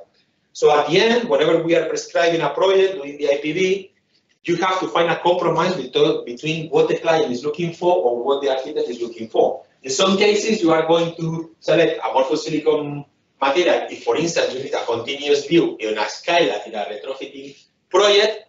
Other times, especially with the last advances that we have had in crystalline technology can be perfectly integrated in the building as a curtain wall of a skylight or obviously as a facade. So at the end, it's a question of compromise what the client is looking for.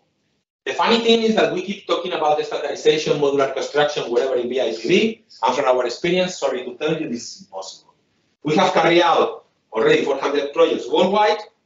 We have something like 400 standard products, and I think that we have done in total within these 400, 20 projects doing a standard product. I mean, so these things of doing something modular and mass production never happens. At the end, every client wants his project, wants his specifications, and wants his final customized product. And this is our experience. I don't know what others do, but we, as players in this sector, always get adapted to the client needs, and the client needs is looking for customization, as a matter of fact. So the finishing can be very rich. We can do almost everything. You can do frit patterns on the rear. You can provide color. You can use matte finish. We can produce up to 4 per 2 meters. Actually, this is the maximum dimension we can do. But think about it. Just with 10 glasses, you can cover a surface of 8 square meters. And we have developed here a wide range of colors. Actually, Carl from Biriden mentioned that at the beginning they have tried to get a given color and a given run for a project, and many providers say that they could not build it up. And there is a reason. When you start to deal with colors, not all colors are feasible. From our experience, after trying something like 240 different colors, we have selected a chart of 17 colors, including blue, green, whites, marble, brownish colors, but these 17 colors. Why? Because when you develop a color, you don't have only to think on the visual aspect or optical properties, but also in how the material is going to, how the photovoltaic material is going to harvest the energy. So if you don't have a perfect matching between both, between quantum efficiency of the glass, of the cell, plus the optical properties of the color glass, and there is a mismatch, this is not going to work. And you find some funny things. You can see a very transparent glass that you believe that is going to provide you a good performance, and what you see is a drop of 80% in performance from a regular PV glass. And on the other way around, you see a really green color where all the elements, PV cell is fully hidden, and you believe is going to have a low performance, and you see that the performance is 120 watts per square meter. So developing colors is not just going and say, please do that right. If you go this approach, usually you don't work. You have to work on the other way around. We have this wide range of colors, please select one that gets as close as possible as your needs. Go to the factory, select, check, and play around. Okay, so these are typical examples. These are full gray color for a fin, for a facade. This is a blue color that we have developed. And right now, what we are going to see is what we were pointing out. On the left side, we see a typical photovoltaic adapted BIPV compared to a project that we have done in Turkey that is a ventilated facade, which is fully integrated. Okay? You can see also down a twin city in Bratislava. This is another project that we do. It's a curtain wall fully integrated, adapted to integrated. Here, same thing. On the left side, you see a typical building adapted photovoltaics compared with a PV floor fully walkable. The difference here is that I am occupying an active surface of the building. The solution here, as you can see, when it's fully integrated, I can generate energy, but at the same time, I can use the surface. The difference is huge, because I am providing multifunctionality. Here we are going to go through some projects. For instance, this project is the Convention Center in Edmonton, Canada. And from the inside, it's beautiful. We have here unique glasses on the left side, and it's fully integrated. And right in the middle, what we have is a braille poem, which is beautiful because you can read it from the outside, and it's a poem about the city of Edmonton. This is a full retrofitting of the port building in Malaga, and this can be fully integrated in a very positive manner. This is how it looks right now. If you can see, this is a historical building where if you integrate photovoltaics. I just got to mention that the people online, they are not just seeing the first slide. Yeah. I mean, at least here in this screen, I saw the same as in the big one. So let's try again. I have loaded. Sorry. Yeah. Okay, so this is a project in Malaga. This is a full retrofitting using crystalline technology. This is how it looks from the inner side. This is a project in Linares. This is also a historical building. After the integration, this Arabic touch is pretty nice looking. This is a project here in Bilbao. This was the alternative to the project that you visited yesterday. This is the underground station, is Cucuyaga. This is also done in collaboration with Usama. And this is a Foster Partners project that you can see in Bilbao. This Bilbao underground station, you can go there. And trust me, this is a glass of 3.5 meters per 1.5. It's a fully rich shaped glass, trapezoidal glass, with a gray color on the rear. It's pretty big. Rebecca, you are going to be lucky because you will see some rejections on Friday. So the glass is pretty big anyway. This is the Georgia project in Milano. Guys, some of you were last week in Milano visiting around some demos, and you have the chance to see this project. Right now, this is one of the second most sustainable office building in the world. It has been selected within the MIPIM conference. And if you see all over, the main facade of the building is fully integrated with BIPV units. We developed 2,369 units for this project, so it's a really large scale. And this is how a good BIPV building can look like. So office building, typical office building, you can integrate it in such an outstanding manner. This is a typical application of social housing. Well, 90% of the market is going to be office building, is going to be industrial buildings, commercial buildings, but there is also room for multi-regional buildings. And this is the typical case of PV6 projects. We carry out this project within the PV6 frame, and this project is a social housing. This is the Sterling Bank project in Nigeria. It's a full facade integrated with photovoltaics. I wanted to show this project because this shows you that there is no limitation in BIPV. Good clients are worldwide. This is Sterling Bank in Nigeria. This is the downtown Lagos. A project like this, you can find them worldwide. So this is really important. We should not do only BIPV in Europe and the States, major markets. There is an open possibility worldwide. And this is the typical example. Good clients in countries like Nigeria. We are facing our second and third project right now in Nigeria. Oh, this is Balenciaga story, Miami. If you go to Balenciaga, we have done this curtain wall, with BIPV. The glass is blue, and the projection of the light within the building is blue. This is a project in Canary Islands. This is a project in Barbasco. This is a white facade building that we have carried out in Israel. This is a fully high-end PV. What we see on the left side is fully PV glass. And as you can tell, and actually Thomas said before, from chromatics, you have to tell the guy that this is BIPV, otherwise no one will never notice. This is fully high-end cells.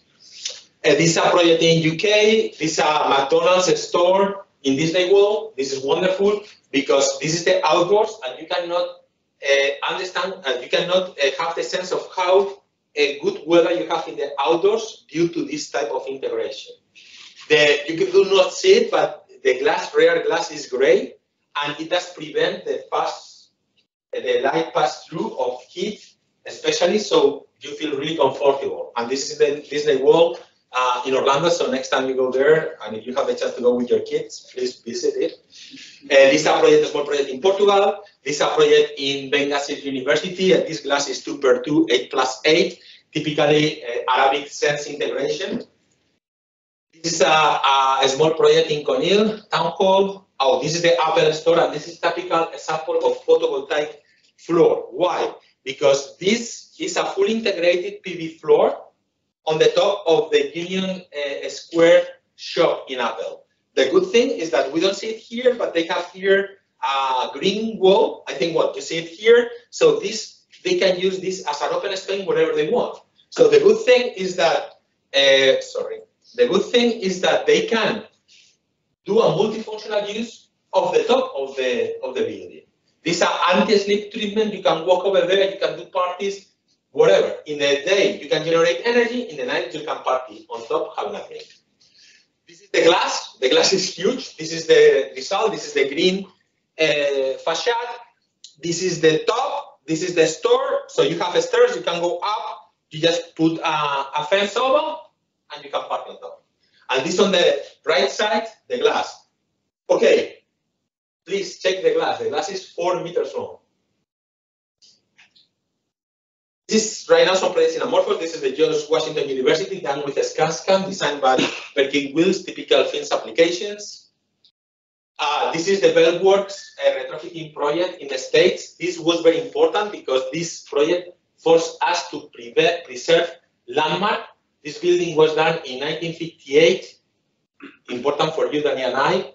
2 Nobel Prize awarded in physics, working this Bell Labs, and the first terrestrial PV cell developed in 1958 was done in this lab. So as a physicist, for me, it was an honor to carry out this retrofitting process. We have here 6,000 pieces of PV glass, and trust me if I tell you that the building after the retrofitting looks exactly the same as before. And this is the main objective of doing retrofitting building with amorphous silicon, preserving the way it looks. This integration in this is a very well-known building in Madrid, close to Madrid, ING Bank building. Whenever you go on the highway, you see the building, and this is a skylight that we carry out. Oh, this is one of the most outstanding retrofitting that we have done. This is in Essen, in Belgium, and it has been done with a top glacier. This Forselmans is pretty big in the Flemish area, and this was a custom building, and it was totally abandoned, and they have fully retrofitted using our glass. This is the Twin City project in Bratislava. We work again with Skanska. We have worked 4 or 5 times with Skanska, 2 times in Europe, 3 times in the States. How important is to work with big general contractors. Onyx, his first project was with Turner in the States, Novartis building. Once you are able to do a good project in the States with a good general contractor, it opens the market for you forever. This was our case. We have another project here. This is the full retrofitting of FEMSA Coca-Cola building in Mexico. This is a really finished project right now using color PV. Again, this fully hidden PV. You cannot see the cells. And we finished this project in Barcelona in the Escocesa area. This is the new building, the new area close to Diagonal that is being promoted in Barcelona. It's in Meridiana neighborhood, and there we have already carried out 4 works in the last 2 years, and we are starting the 5th. So right now, if you go, Barcelona is becoming one of the main hot spots of BIPV in Spain. Oh, this is R&D center in Vigua. This is the Vigua project. We did 500 pieces of glass, 218 of them totally unique, and we integrated there. This is Samsung Tañón Payar building. This is a balustrade, Fabio, but using in amorphous silicon material, and it's integrated in Shanghai, in China. It's tough to sell glass to the Chinese guys. We did it, but it's very tough. This is a PV floor done in Manhattan, in a private housing. It's really beautiful. All that we have seen makes no sense if you are not a company of doing R&D projects. If you don't count with us as in Subsea or Tenalia, you are wasting your time. Your company must be built upon the generation of knowledge in 3 ways: basic science, R&D development projects, and fast-track projects. You cannot put a product without testing in the market because you kill the market. You cannot lie a client saying that your performance is going to be very big, and then you say, no, sorry, it was not 195 watts per square meters. That was a theoretical value. No, this is bullshit. You cannot bullshit the final client because you kill the reputation, not only your reputation, but everyone in the sector reputation. So anything that you put in the market must be tested in a robust manner through R&D. So you have to be very rich in R&D. And this is something that is mandatory in ours. We have 5 guys only doing R&D. We have collaborations only doing R&D. And everything we develop is based in doing R&D. And these are examples of the projects that we have done. Color PV, facades, life cycling products, demo, PV sites. So this is 9 out of the 27 that we have carried out. 27 European projects in 13 years. As a small medium enterprise, it's pretty large, and I think it's very important. Give the chance to generation of knowledge. Without generation of knowledge, technological companies make no sense. This is really important. Thank you. This is the certifications area. Well, it's very easy. IAC, mandatory. Standardization as safety glass in buildings, mandatory. Thank you very much for your time, and I am done. Yes.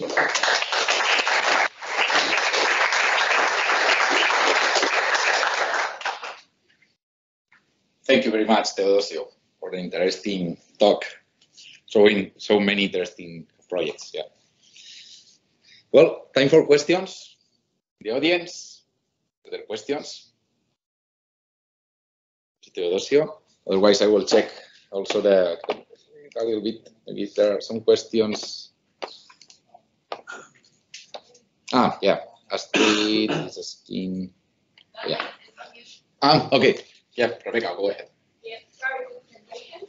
So a very quick question is that onshore is very successful in doing projects globally. And can you tell us your secrets about your business model? Why do you think you are so successful? Is that because you have different accents from the building sector? Or I met your architect yesterday. I had a brief chat with him. I see some differences from your business model with some other, I think. Yeah. Very good question, very smart question, Rebecca. Let me tell you something. Companies is not a question of money. It's not a question of equipment. We open our factory to everyone that want to visit. You are going to be there Friday because you cannot copy us. Why? Because the secret is in people. Companies do a huge amount of investment in equipment that go nowhere, but they treat like shit people. So the secret is treating people in the way they deserve. Make them part of the company. And this is one of the main secrets. Sometimes you succeed, sometimes you do not, because dealing with people is not always easy. People is very difficult to deal with them, but people need to be happy and believe in your project. This is the first point. I mean, you can come from MENA region, you can come from Saudi Arabia saying that I'm going to put 50 million euros. Please do this factory in Jeddah. This will never happen. It's impossible because people is key. So focus on people. Once you have focus on people, you need multidisciplinary things. You cannot be in the BIPV sector without counting on architects. In Onyx, we have 50 guys, and I believe we have 6, 7 architects. We have 5, 6 guys on R&D, and we have 7, 8 engineers. This is obvious. And then within the factory, we have 28 guys, all of them with knowledge of material science, with knowledge of production process, whatever. So multidisciplinary teams are key. This is a technical sale, meaning that all the guys that deal with client need a good commercial capabilities and technical capabilities. This is mandatory. And this is how I see it. Besides that, you have to be lucky. You have always to tell the truth to the client. Many companies that do not succeed is because they succeed in one project but not in the second because they are not honest with the final client. This happens a lot. The client then never repeat or never give good reference. And then marketing policy. We have a really excellent team on the market that make our company very visual worldwide. And this is also very important. I hope I have answered your question. So. Are there more questions in the audience? Yeah, Kira, go ahead. You have indium amorphous silicon and also crystalline silicon. How do you use the both? The usage is the same or some purpose equipment? Yes. At the end, is what the client. This is an option that you give to the client. The client is going to take a decision over a compromise between aesthetic value, where are you going to integrate the solution, what is going to be the cost, and from there he takes the decision. And the need of performance. Right now, out of 10 of our projects are crystalline, 20% are amorphous silicon. It is also true that those that are amorphous silicon usually are very outstanding. For instance, right now we are starting the NL headquarters in Rome with Permas Telisa, and it's going to be amorphous silicon.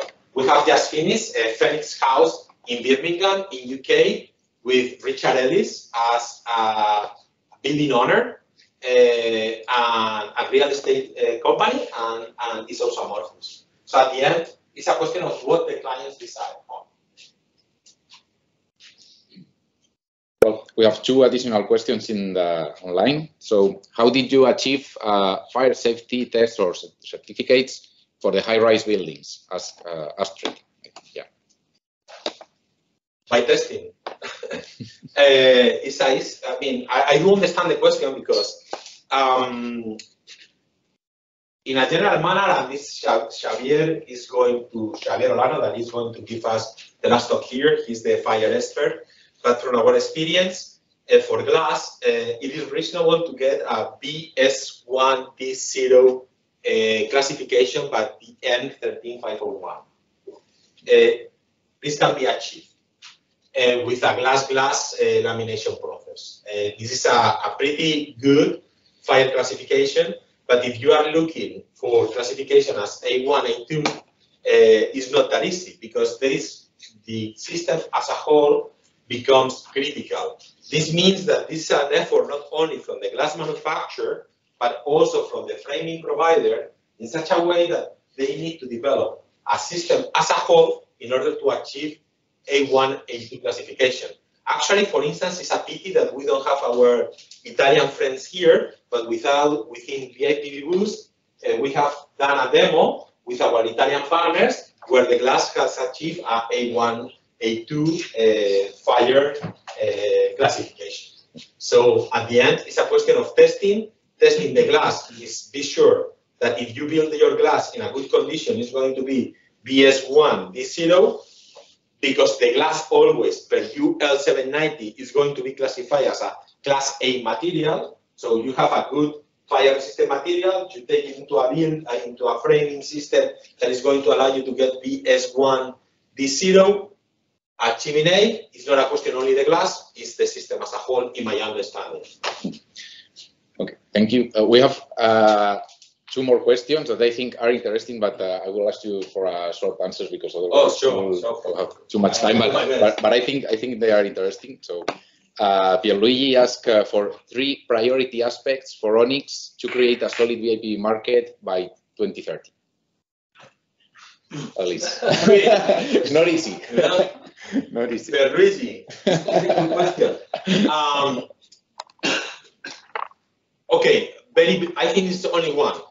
In order to create a solid BIPV market, we need new players. Right now, it's not a question of competence. We are not competitors. We are partners in developing this market. If new players do not appear, it is impossible that the actual players can absorb the market demand. This means that glass industry should come into the BIPV sector by putting money, allowing us to grow. Because right now, the BIPV market, we are still too small. We are just 5-6 companies, and we have a production capability, and the demand is much higher than us. If we see the trends for 2030, it's crazy. We are companies altogether that may absorb a market of 100 million euros. What is going to happen with the other 900, 1,000 million that are there? So it's not 3 aspects, it's just one. Open companies, bringing new players to the market, founding to make us bigger. Glass industrial partners or equity, God knows. This I think is critical because the other aspects are done. This is a robust product that can be integrated anywhere. Okay. And well, the last one, Erica from Subsea asked, how is it BIM? I mean, it is. Are you already working with BIM, or how is it? Do you see an increase in the BIM use? Of course, BIM is becoming a key analytical tool and a key tool in architectural design. Where I am more skeptic, and this is public and everyone knows, is that I do not believe that just pressing a button, you can get a BIM drawings, you put it on your line and and you have the final product done with BIM. I am really skeptic about that. I believe BIM is an excellent tool for design, but I think that to integrate it in in an online process in BIPV per today is impossible, because right now, as I said, BIPV is based on a very fully customized solutions, which are difficult to integrate it in production as a PIM element. Okay. Well, thank you, Teodosio. No, my pleasure. Thank you.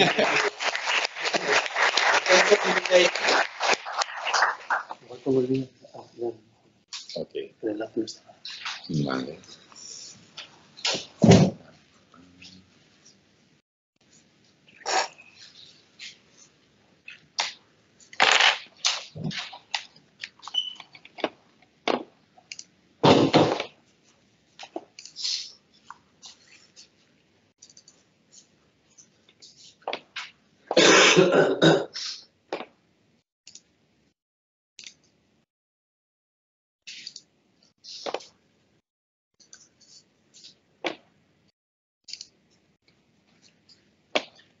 Okay, yeah. Now we move to the next speaker, who is José Mari Vega de Seoane. He's a colleague here from Tecnalia. He's expert. He's a senior researcher in BIPV from the solar department. He has coordinated, well, now it's going to be the second European project that we are going to start. So, well, go ahead.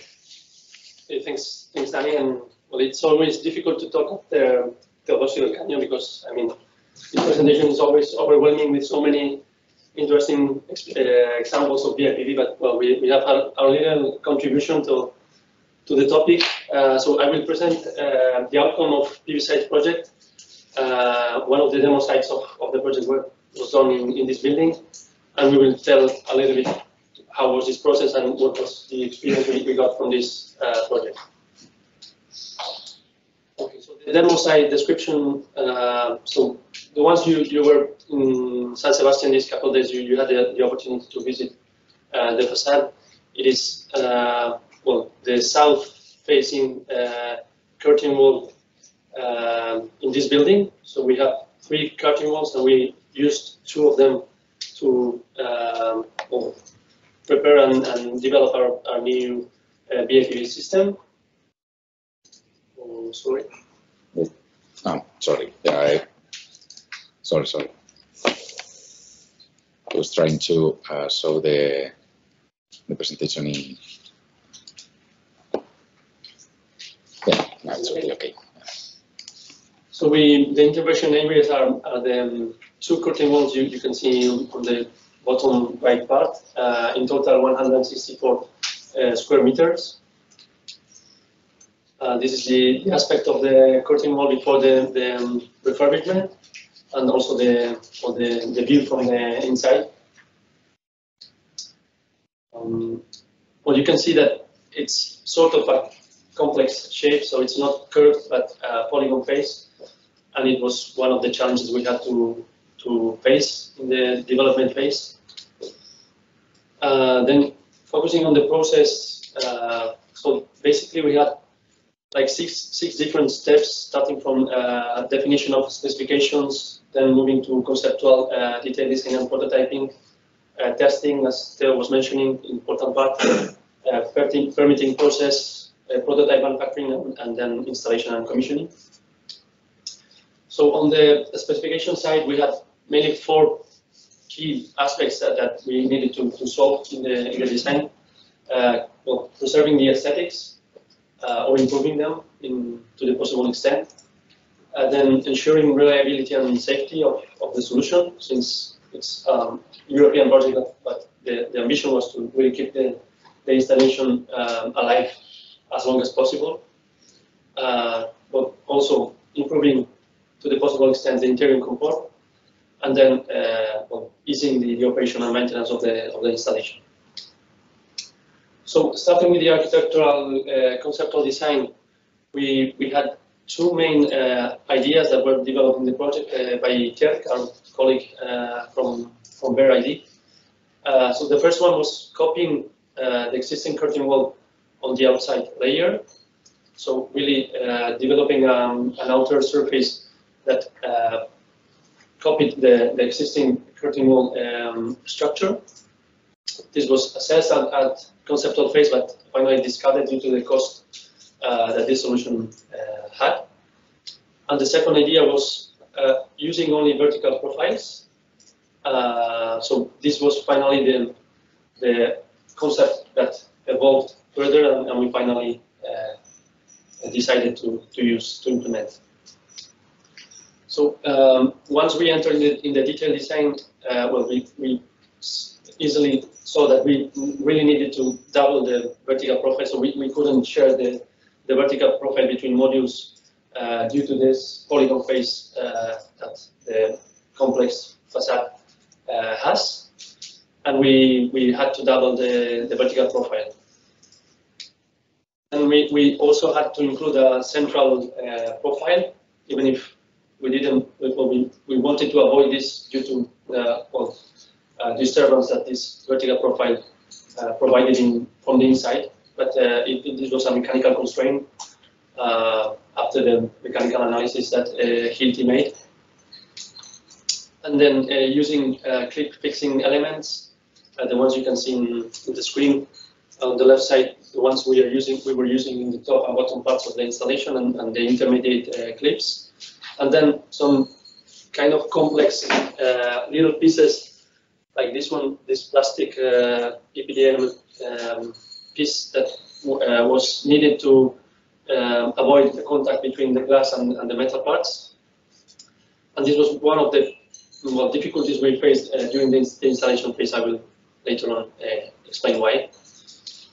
And well, this was the final aspect of the BIPV system after the detailed design was completed.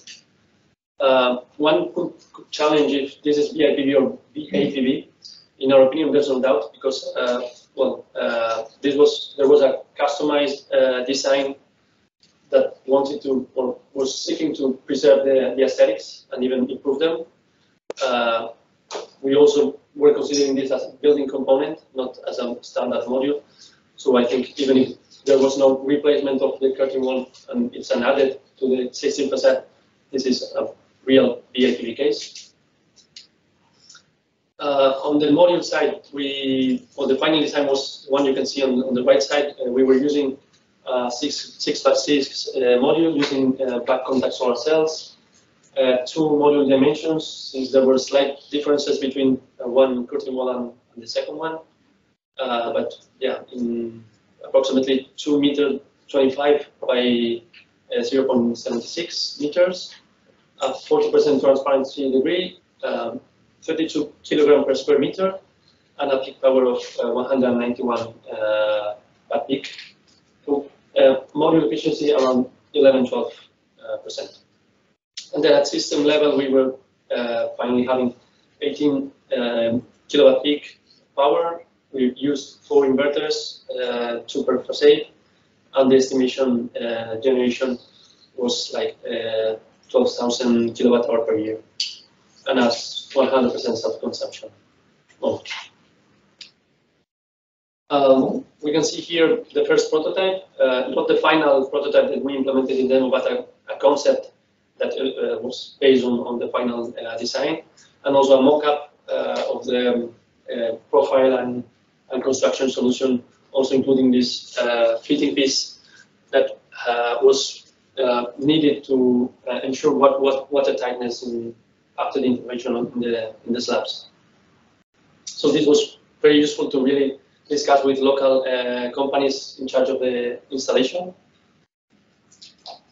Then on testing, we proceeded to really perform an extensive testing campaign following the existing standard, and at the moment EN 50583. So we had on the one side PV testing related activities, and on the other side construction related testing, following TAC 34, now updated to this EAD. And we performed soft hard body impact window test, fire reaction tests, and also mechanical tests on the slab in order to somehow confirm that the assumptions that Hilti made in the calculations were indeed correct. We have a story to tell on this aspect, but I will leave this for the end. Just one second. you can notice where they are performing this this mechanical test, and I will tell you then what happened when we started with the installation. So on the permitting, manufacturing, and installation process, we have in principle two main permitting processes that were going in parallel: the construction works license request and the access and connection request for the self-consumption installation. So both of them took around 3 to 4 months of time. So it's something you need to plan in advance, and also take into account that there can be amendments that could delay this further.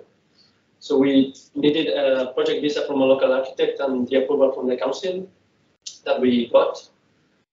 We needed also to appoint a project manager for the supervision of the construction works and also for the safety coordination. And then we asked for a connection point inside the building in order to allow us the self-consumption installation. So to legally present this installation.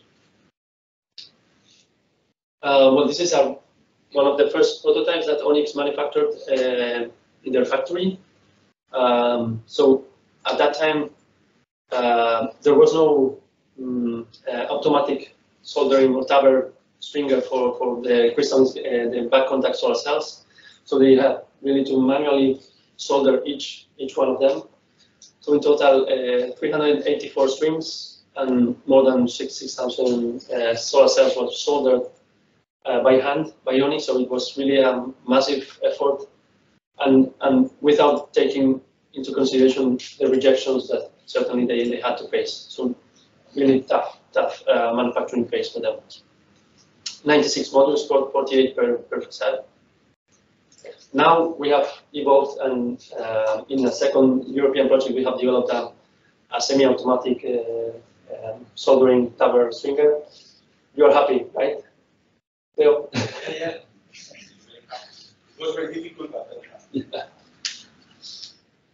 And then, yeah, we have a picture here of one of the cratings that Onyx sent to us in order to start with the installation phase. And the tools that the local installers use to handle the heavy and big modules. So the installation and commissioning, we started with the preparation of the structure. So first, they removed the metal plates. Here on the left side, you can see how they removed part of the metal plates in order to insert all the fitting pieces and ensure the water tightness of the installation, since we needed to screw the slabs. And then, well, it took like 5 days to install the vertical profiles in total in both facades. And for the module installation, we had two brave and strong people from Bicote Solar, a local company, a local installer, and they performed this starting quite slowly in the first day, but after they started to get familiarized with the handling and so on, they moved much faster, and in total it took like 4 days for the completion of both curtain walls. This is one of the images of the sunrise before starting the second day of the installation. And the final overview of the installation on the second day. In the bottom part, we have the electrical layout. We used 4 inverters in total, 2 per facade, and 3 strings were connected to each of them. This is a before and after. So as you can see, we also improved the weather.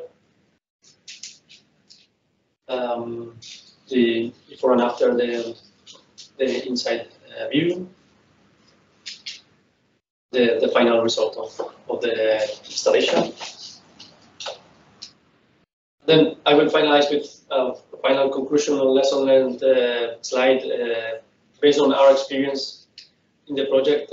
So we faced what we found is that there was no local player being able to solve both construction and PV installations at the same time. So we really had to contact them separately. and make them work together. The clear conclusion here is that we need to reskill the construction sector with BIPV related know-how and capacities. The importance of prototyping phase and really building prototypes and mockups to enrich the discussion between local installers, because they didn't have any experience at all in BIPV. And then unexpected issues which arrive, and sometimes you can be prepared and sometimes not. So one of the issues we had was the clip that I mentioned before. So this clip was using plastic part that was intended to avoid the contact between the glass and the metal. But this piece wasn't fixed to the clip, so if you didn't fix it, it was impossible really to mount the modules. You can imagine a module like 55 kilograms. It's impossible to really place that without moving this clip. So we really had to finally glue this in each clip.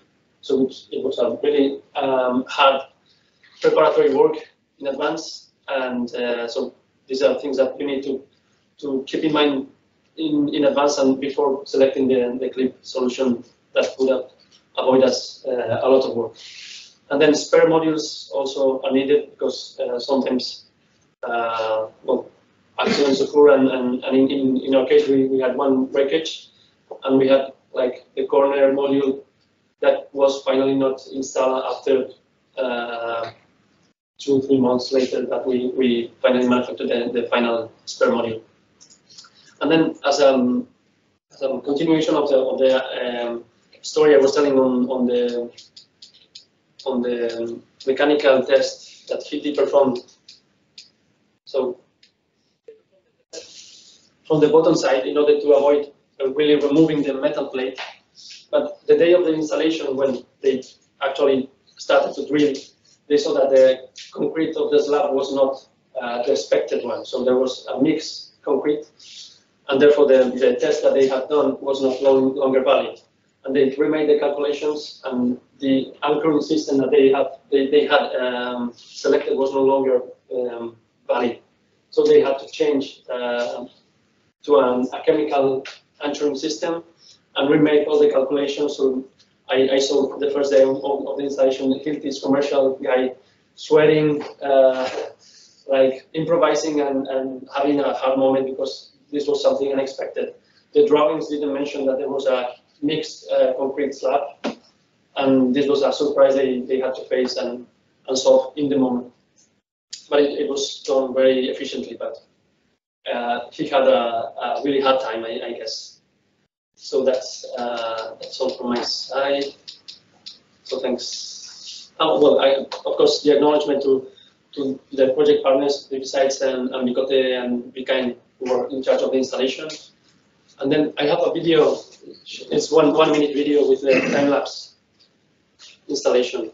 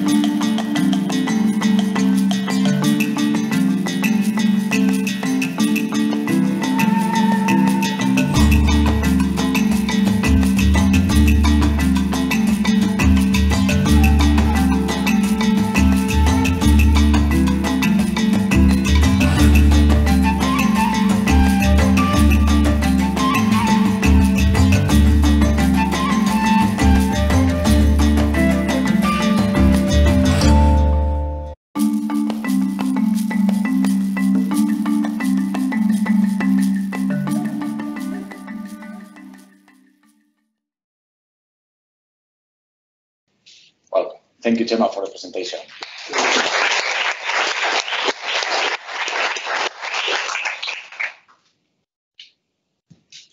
Are there questions? Yeah. Maybe, well, let's start with Akira. I think it's... The service of the BIPV is down, not flat. Not flat, polygon based. I'm interested in why you chose that service. There are some current dispatching among the panel that each depend on the time. So this is different to control the. Yeah, there's a mismatch in the energy. We try to solve this by mixing somehow the streams that in the inverter. So we chose one on the bottom side, another stream in the top side, another one in the bottom side, and the same in the other direction with the second inverter, not to somehow compensate this mismatch in the orientation of the facet facade. So you dare to choose that service for research. I'm sorry? Yeah. The reason why you chose that service is not research, that we wanted to address this use case in this case, not for research purpose. This was not the final goal.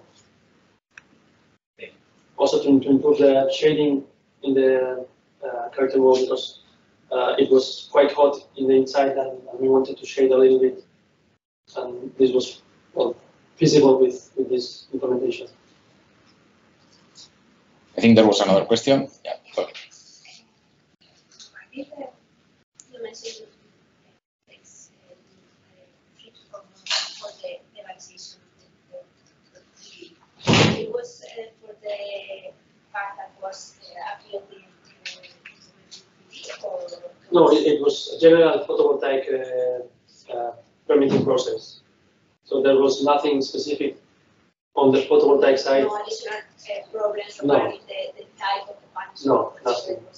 No, we only had to show that it was a construction material that met some specifications in terms of fire reaction, for example, but this was part of the construction. Yeah, the construction permits from the. Yes, no.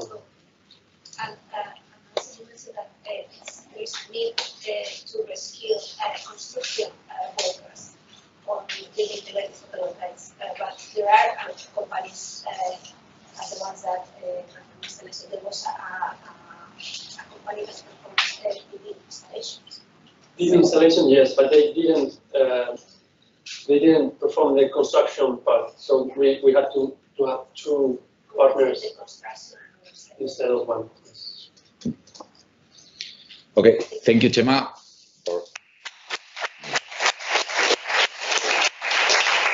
So, well, now we have another coffee break. We are a little bit delayed, but well, let's try to at least be 10 minutes outside in order to go to the toilet, take a coffee or whatever, and then we come back. Okay, we have to start again. We have now the talk from Nuria Martín-Chivelet. She's a senior researcher at CIEMAT. She has been working in BIPV for many years. Please, people. We have to start, please. I think the people who want to continue with the networking, it has not been enough with the time of the coffee break.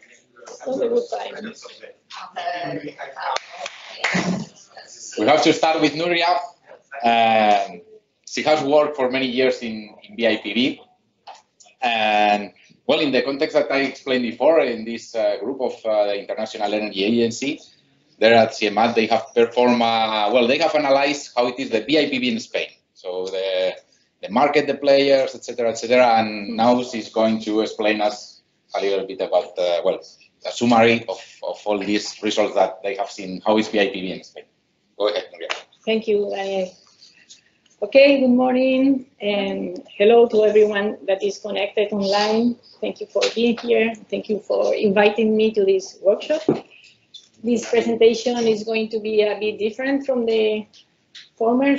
And well, the thing is that I'm going to resume, to summarize the main outcomes of our collaborative work we have performed under subtask A in task 15 during this last year and a half, and is related to the technological innovation system analysis we have performed for BIPV in Spain. So this stands for Technological Innovation System, which consists of the actors that are involved in a technology, in this case BIPV, the networks that make possible the interactions among these actors, and the context or the framework, which includes not only the regulations, standards, and so on, but also what we call the soft institutions, which means the cultural and the perception, for example, for the society, from the society to this technology. Well, sorry, I have to interrupt you because the presentation, I think, is not being shared. The people is just seeing the video. So.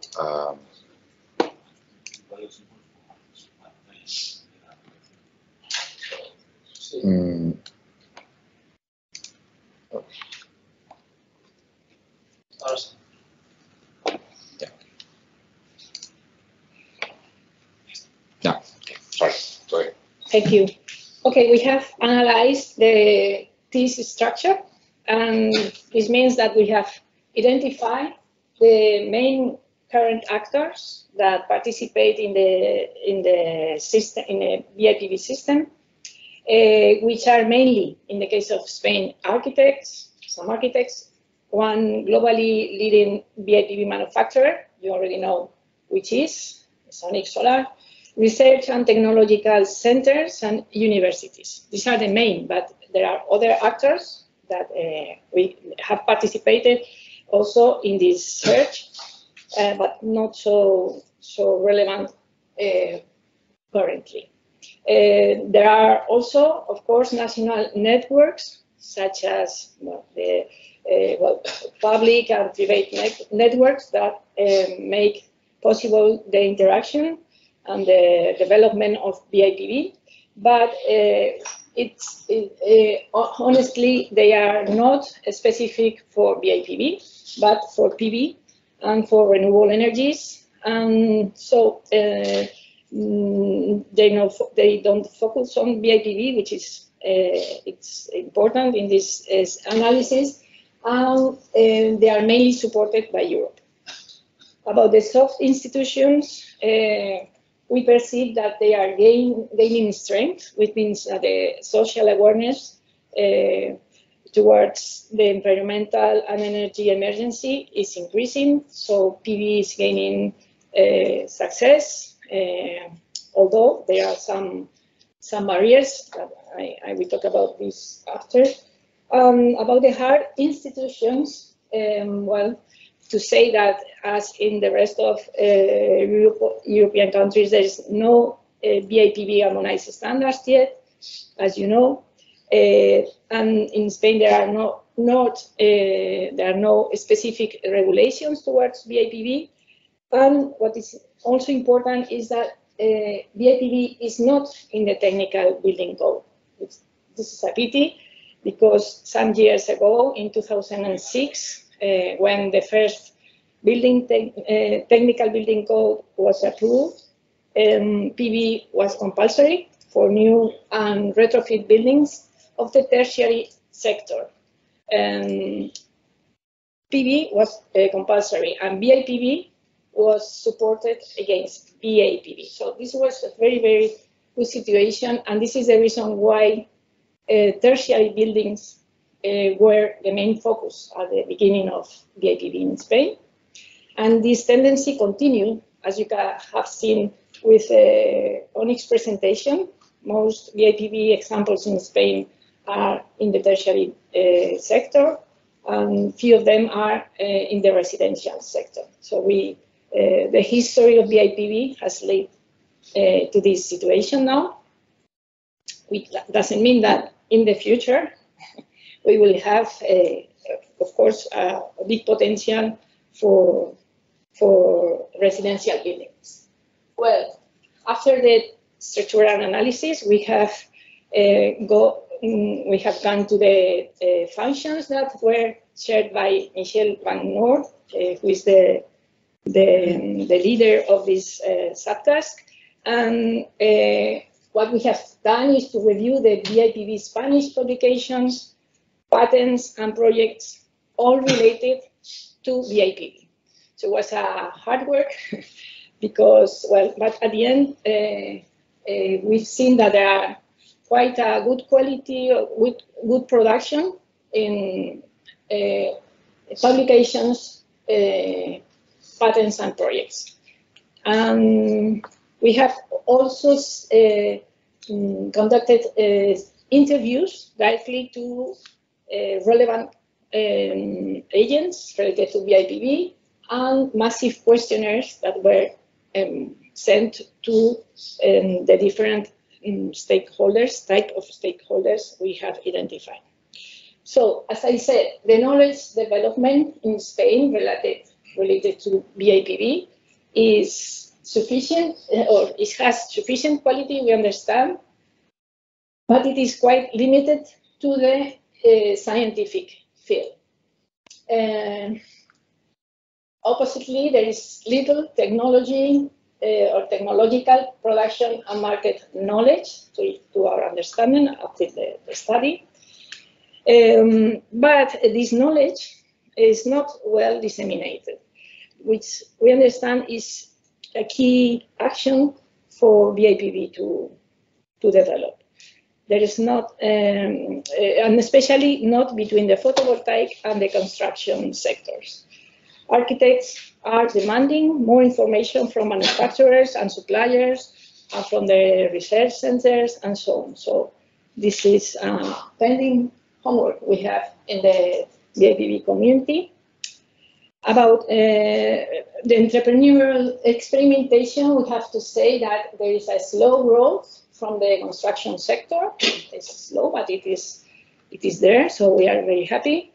And there is, of course, one BIPV manufacturer in Spain that stands out. This is important to say, and this is an important driver of BIPV activity in Spain.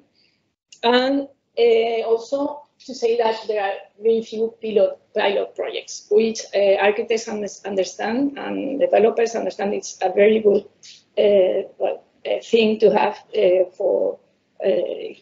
to have examples of real installations that are continuously monitoring to extract information of real projects.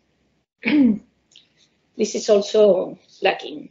About the resource mobilization, there are funds, of course, for PV and for renewable energy, but they are not specific to BIPV. And there are not enough specific qualified technicians. As you have already seen in the previous presentations, there is a lack of skilled people directly expert in BIPV. Also, the social capital development says, well, the analysis of this function says that the trust and communication between people happens only between known agents. This means that there is not really smooth communication in general.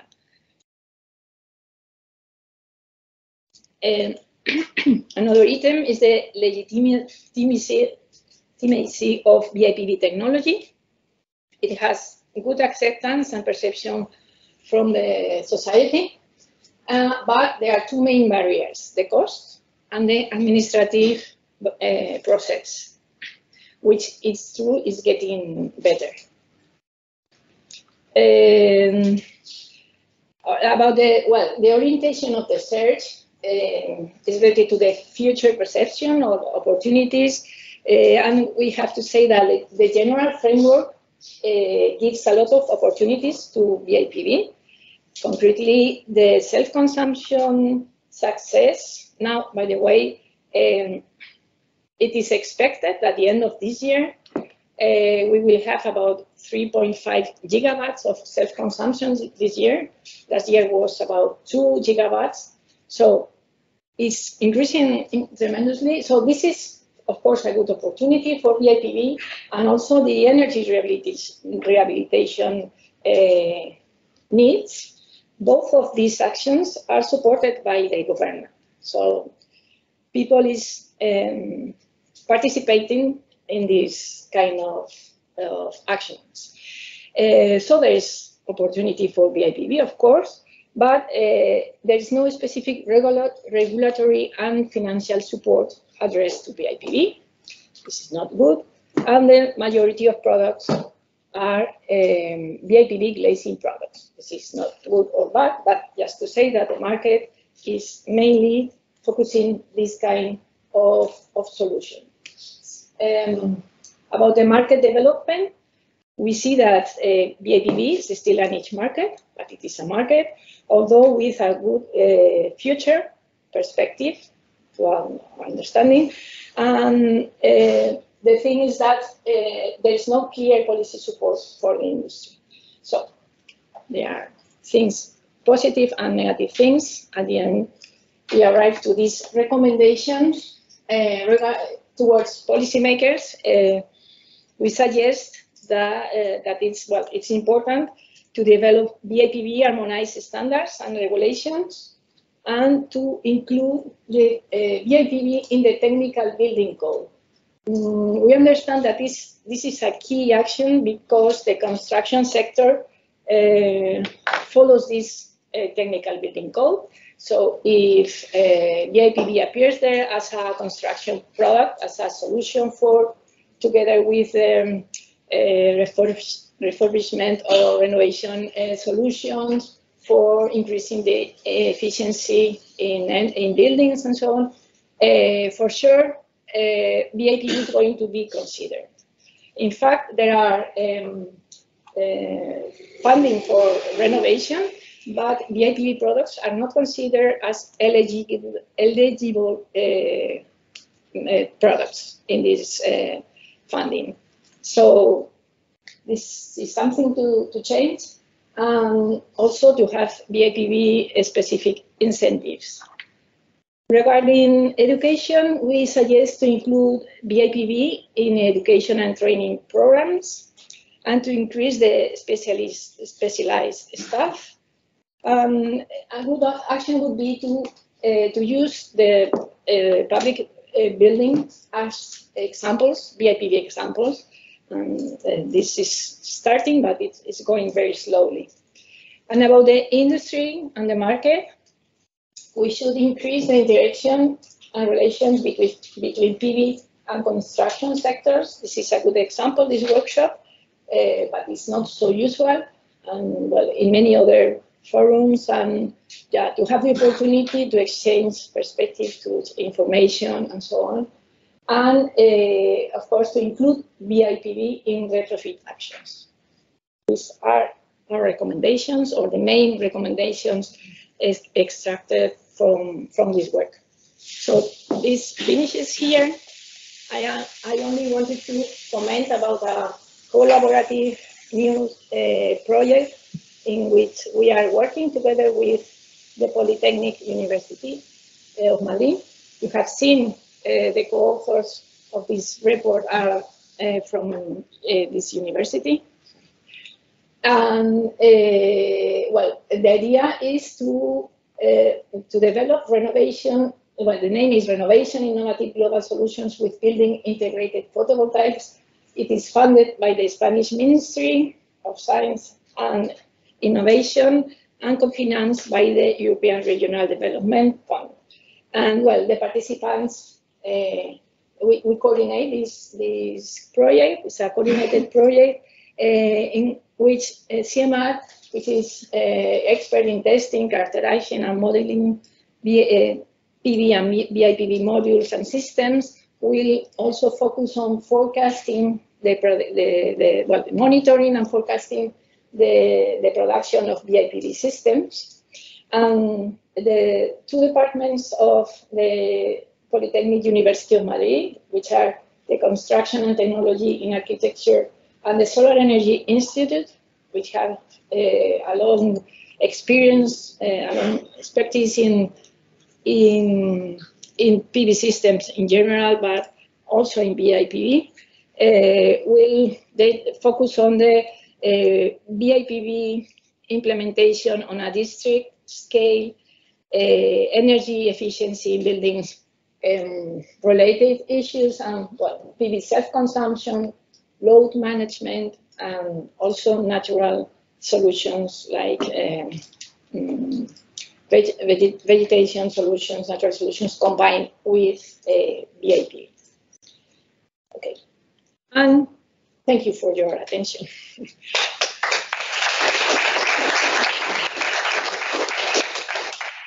Just to say that the complete report will appear soon in the webpage of Task 15, so you will have the opportunity to read it deeply. With especially may be interesting to look at the appendices, which contain the list of publications, the list of patents, and projects related to BIPV and Spain.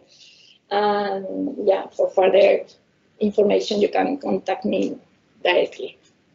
So, any questions or comments? Thank you. Well, are there questions in the audience? Otherwise, I'm going to check here.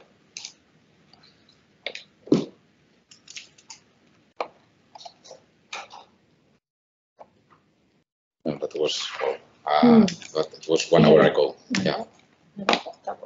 No, this is what's related with phonics. So no questions? Well, questions? If you have second thoughts and whatever, you can contact me directly, and of course look at the report, which is the result of a large investigation or research about this yes. BIPV in Spain. Yeah, actually, I can say that I reviewed the report, and it's quite interesting. There you can find very interesting. Yeah, I have to say thank you to all that reviewed this report, which was very important for us to have the confirmation or the correction from experts in Spain.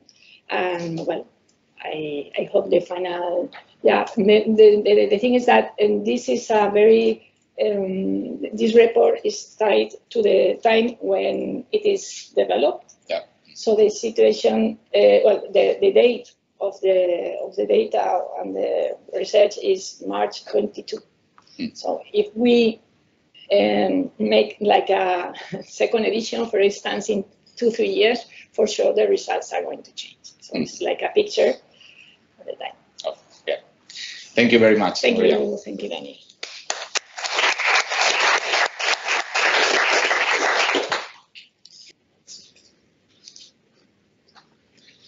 Well, so we move to the final speaker, Xavier Olano.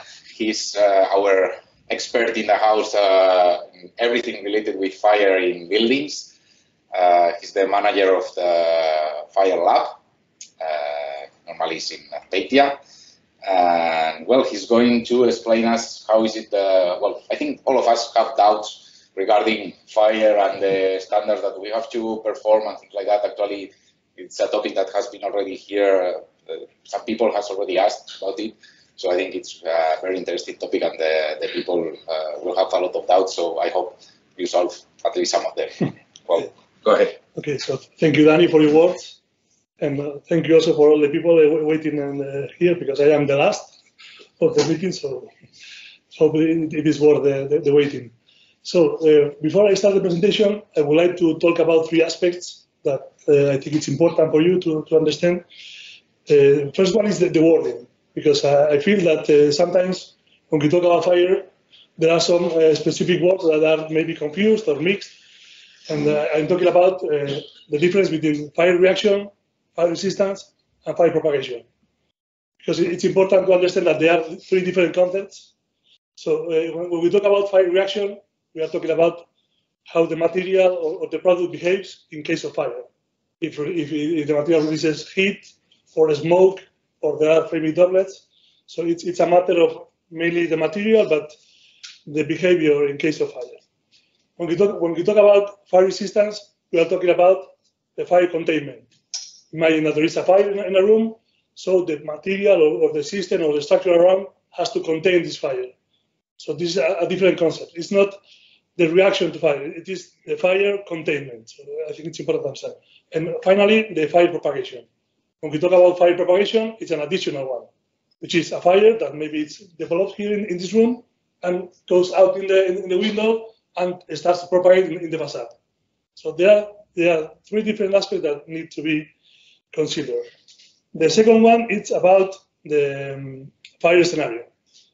When we talk about fire, it's very important to understand which is the fire scenario, what we are trying to simulate, and what we are trying to, let's say, assess or evaluate or to measure.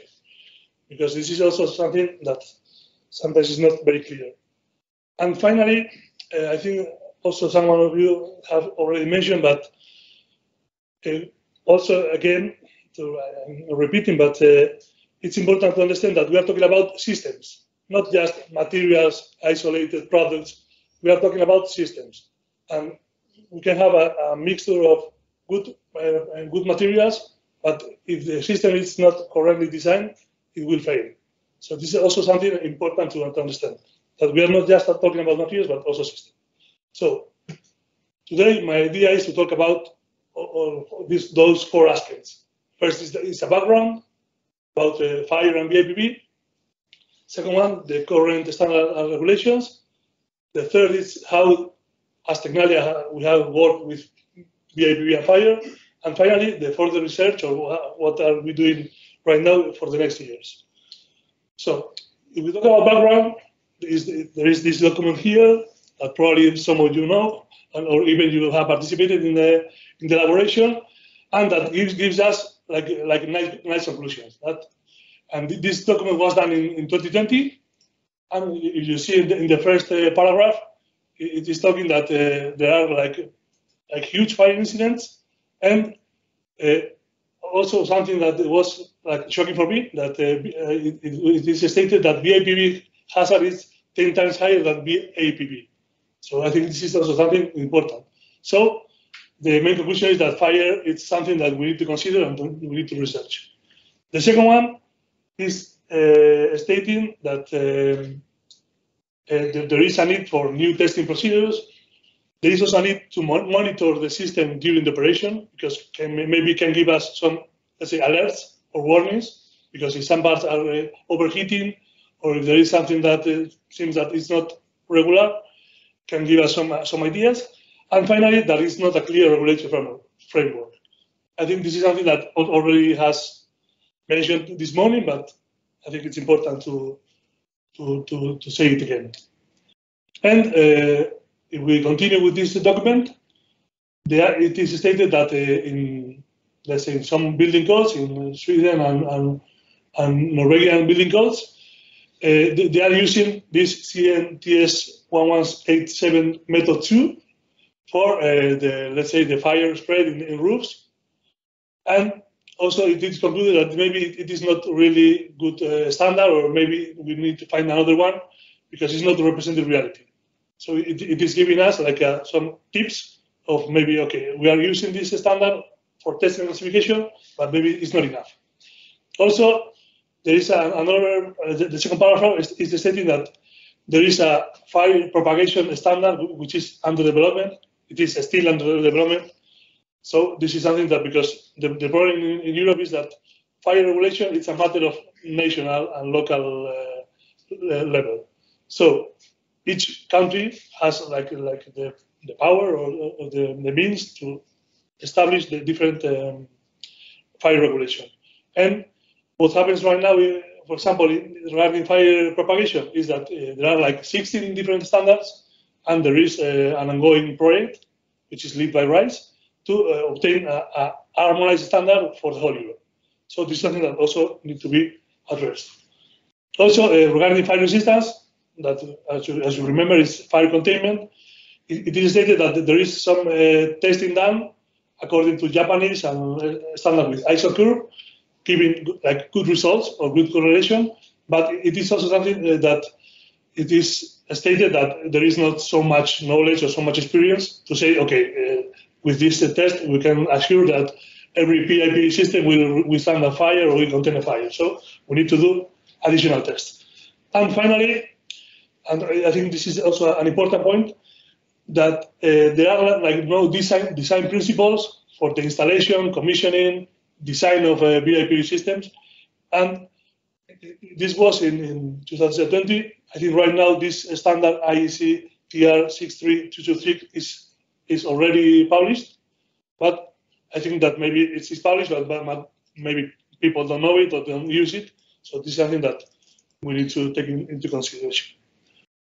Again, talking about background, I take this paper that was issued this year, and I think that the matters or the problems are quite similar.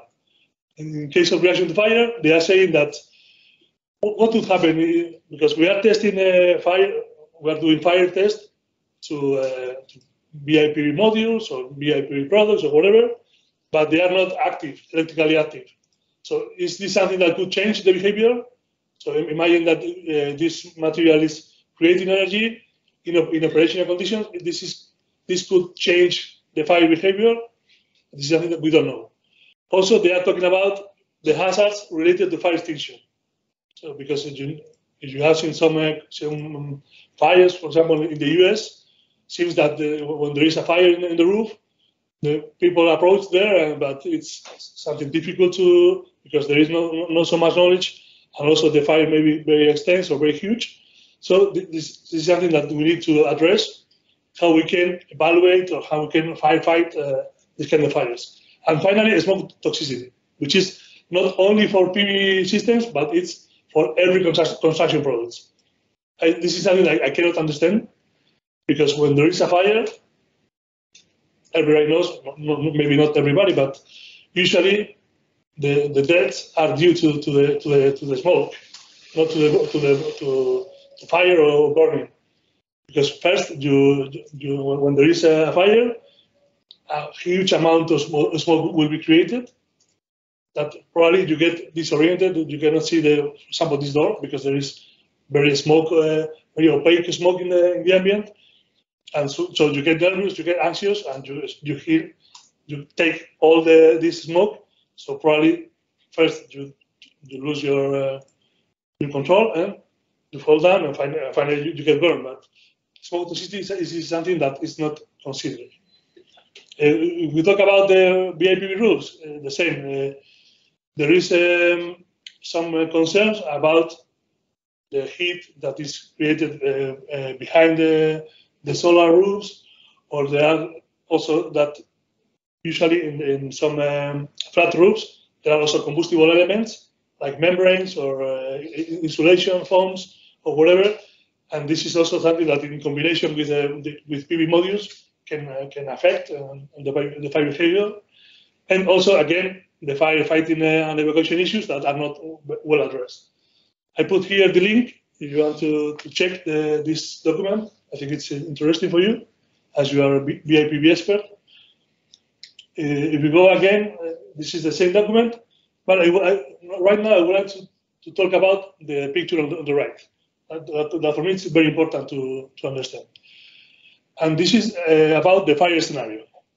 I mean, I don't know if it's easy to manage this, but here, this is, for example, an internal fire that could be created inside the room, and there are many different fire spread mechanisms.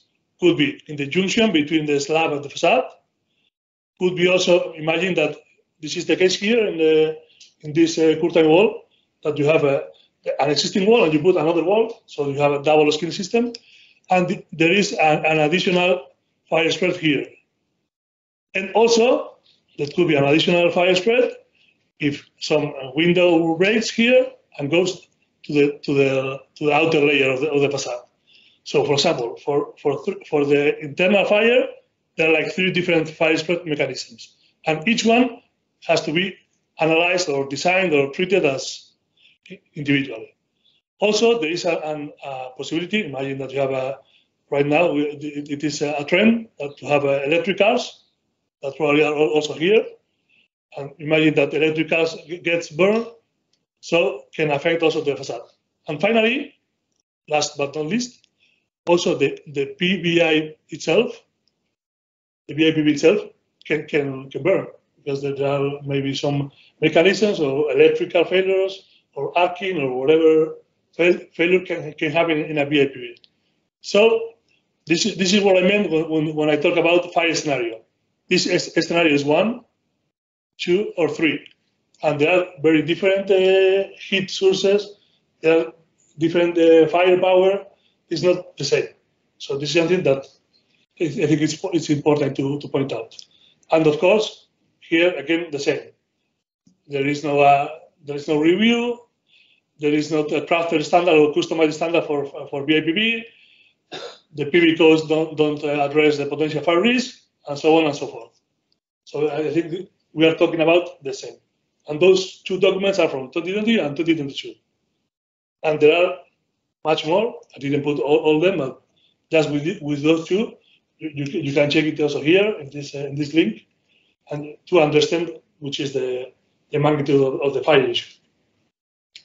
Okay. So also I wanted to talk about the current standard and regulation. So which are the means that the manufacturers or designers or even the laboratories like us have to try to, let's say, evaluate this fire risk.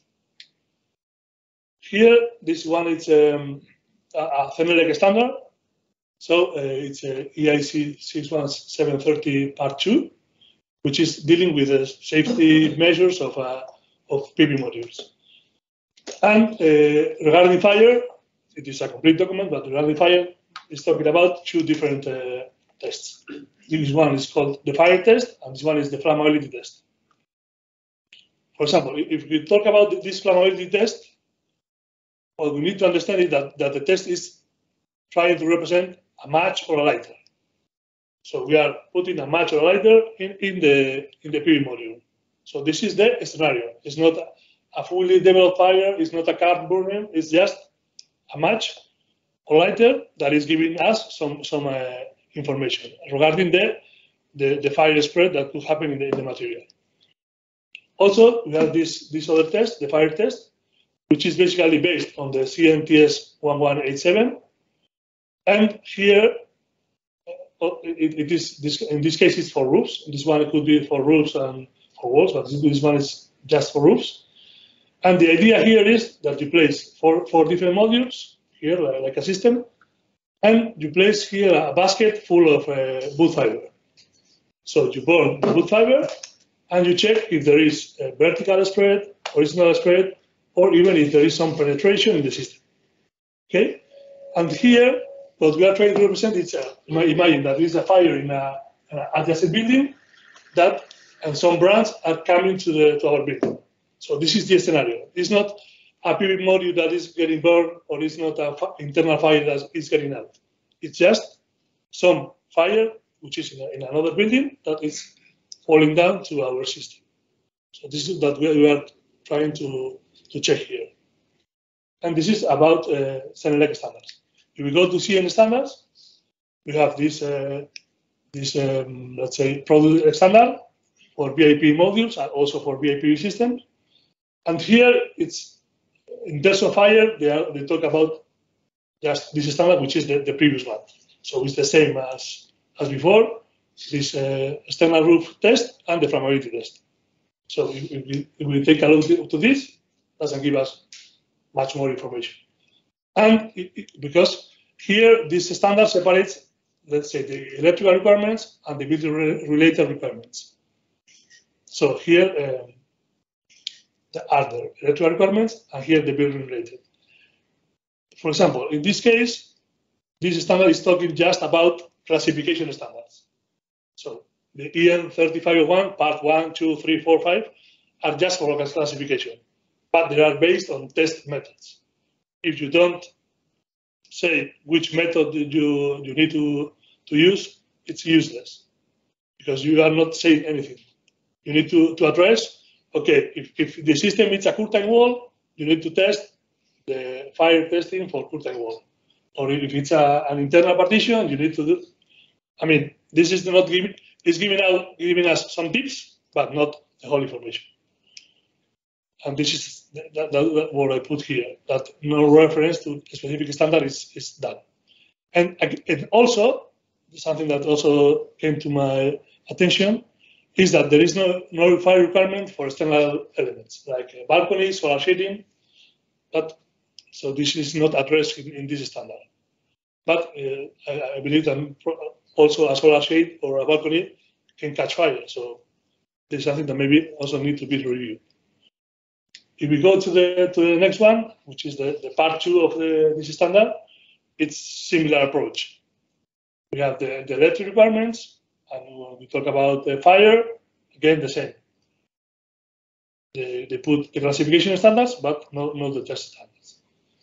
But this is something that also I think Theo mentioned before, that there is a definition for BIPV and BAPV, which is also, I think it's important to understand because sometimes this is something that is also confusing for many people.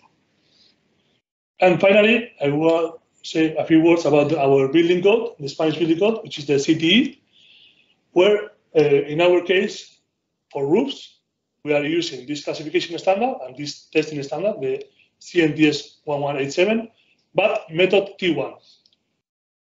Maybe you know it, but in this standard, there are like 4 methods.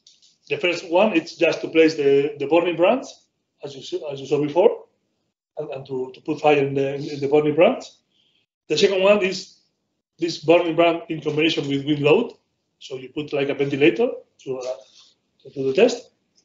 The third one is the burning brands together with a radiation, trying to simulate. In both cases, method 2 wind load is because it's an outdoor environment, so there is usually wind.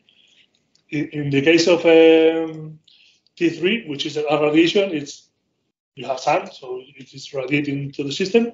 And finally, method T4, which is, I think it's only asked in UK, if I'm not wrong. This is something, a combination between the burning brands, the wind, and the radiation. So it's a very complete, or more complete scenario. Because if you remember before, in Sweden and Norway, they say that method T3 was not enough. So probably method T4 is better, but they are even saying that maybe there is a American standard that maybe it's more, let's say, more, or maybe it's better. But anyway, here in Spain, we are using the T1 that seems that it's not the best one. And regarding facades, we have mentioned this classification standard, and according to the building height, you have different classifications or requirements. So there is something, and also there is this part.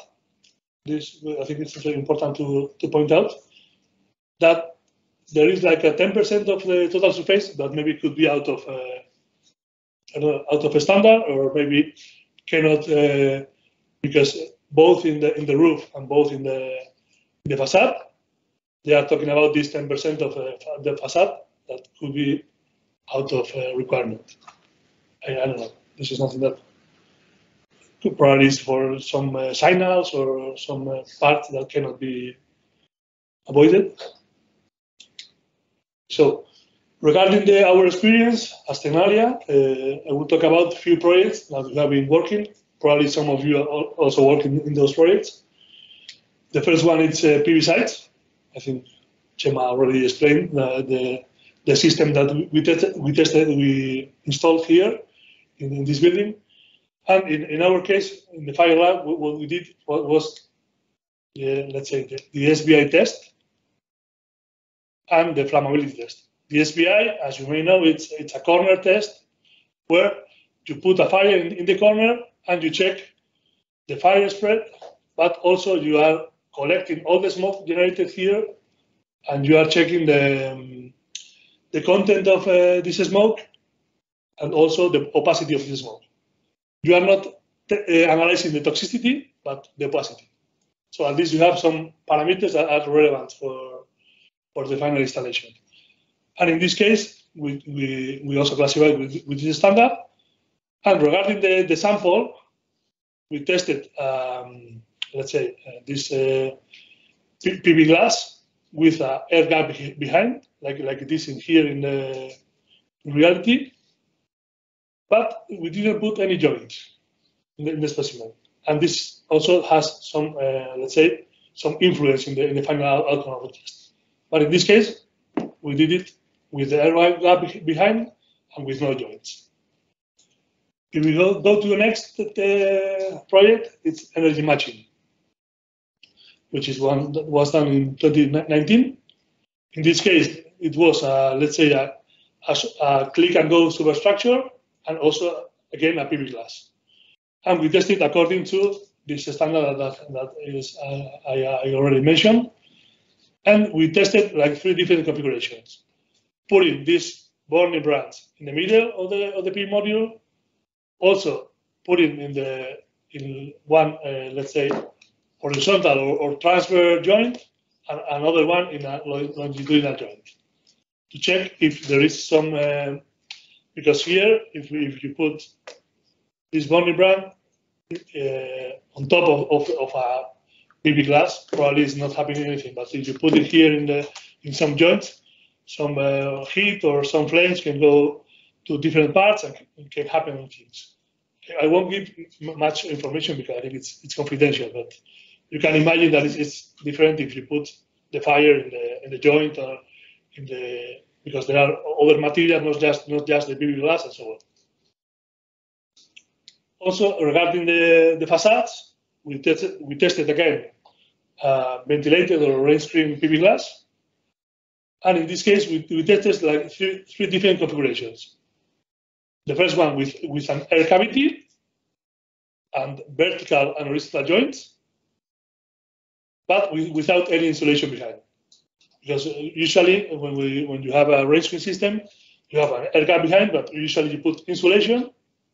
We don't have too much time. Okay, sorry. Okay, and I mean also here the second one was with insulation behind, and this one with also some retention clips and other fixings. And in those 3 cases, we saw different behavior. Okay, and finally, the BIPV boost, which was done last year, we went a bit further. So we tried to develop an internal procedure to address a different thing, because in this case, it was a solar shading system that seems to be out of at least the Spanish building code. So we put this fire here that was trying to simulate an external fire. Imagine a motorcycle or container or whatever that is getting burned and affects the lower part of the system. In this case, there were like three different modules also in this click and go system. Okay, and I think I have no much time. So talking about further research, right now we are doing we are working in a new project, which is Misiroe. And here in this project, we are trying to address these kind of gaps or these kind of topics that are not addressed right now. The first one we are trying to do is to do this fire test that we have seen before, but try to simulate a couple effects. I mean, not just to put the fire branch here, but also to energize the system. So we are going to test it outdoors with solar influence, and we would like to see. We will do a test indoors, another one outdoors, and the outdoors will be also connected to voltage. So the idea is to see if having this voltage is changing the behavior of the system. Also, we have this large diameter ventilator that will be used for 2 tests. First one is a mechanical test because we want to check dynamic wind load in a facade system, but also we want to use this ventilator to combine fire and wind load in let's say in a big scale, not just a module, but maybe 3-4 modules, and to see what happens. And finally, we are right now building this calorimetric hood that will give us the possibility to create different scenarios. Our idea is to burn different PV modules, like putting, for example, overloading the system or putting additional fire sources or whatever, and to analyze. It will be a calorimetric hood. So here we are going to fire everything. We are going to collect all the smoke here, and here we are going to analyze the content of the smoke. Right now, just O2, CO, and CO2. But the idea is also thinking about toxicity to test it in the future. And I didn't have time to put the final slide, but also we have done 2 tests according to the new European standard for fire propagation. So this is something that we are also developing. Then I think it's all from my side.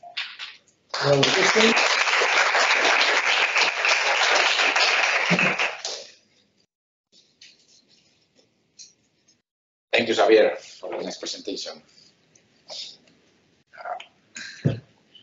Other questions, the audience? Yeah, Rebecca, go ahead. I do have a lot of questions, but I think I have 2. The first one is that a common problem for fire testing is that even with the fire test, with one design configuration, if they change the design configuration, then theoretically they need to do another test. That's not cost effective. So practically, how can we address this? Practically, well, I have to say, well, just for the people online, Rebecca is asking about how if you change the configuration of your system, how it impacts on the test that you have to perform. Yeah, I would say that you need to try to find the most onerous configuration. So imagine that you have a family of configurations, you have different joints or sizes or whatever. So you have to try to, let's say, to do probably the worst case scenario, test it, and cover all the rest. Even in some, for example, in fire systems, there are standards to test, but also standards to extend the application of results. So they give you some tips, saying, okay, if you test this configuration, you can cover also those others. But of course, I think the most important thing is that to understand that we are talking about a system. So any change in the system probably affects the fire behavior. My next question very quickly is that you have done those fire tests, you understand the fire performance of those products. The next step, I wonder, have you done any fire simulation? Use certain software to understand the impact of the device strategies, say where you put the sprinkler system or the indoor environment, etc., to say that whether what's the impact of that. Okay. Yeah, so she's asking about the simulations. Yeah. Okay. With fire. Yeah, in this case about simulations, the last equipment that we are trying to, we are building, in fact, and it will be finished by this month, is to gather information for ultra simulation. So the idea is to burn different materials, different modules, systems, and so on, and to get experimental data to put later in a simulation program. There are 5 simulation programs, but usually they are using, let's say, typical data or standard data. So we want to build new data with this experimental capacity, and after we are going to use those simulation programs. Yeah, Kira, okay. You mentioned the fire test and the fire regulation, but do you have any real fire accidents in Spanish BIPV?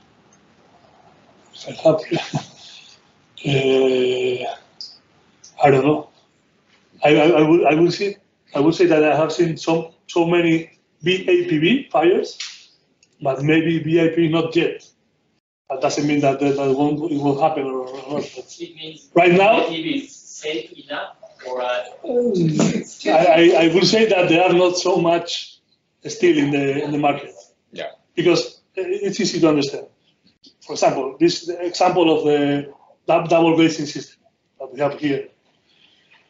Let's say behind the front face, you have like many combustible material, like junction box, cables, connections between modules, and also you have a, let's say, an air gap that is giving you a chimney effect.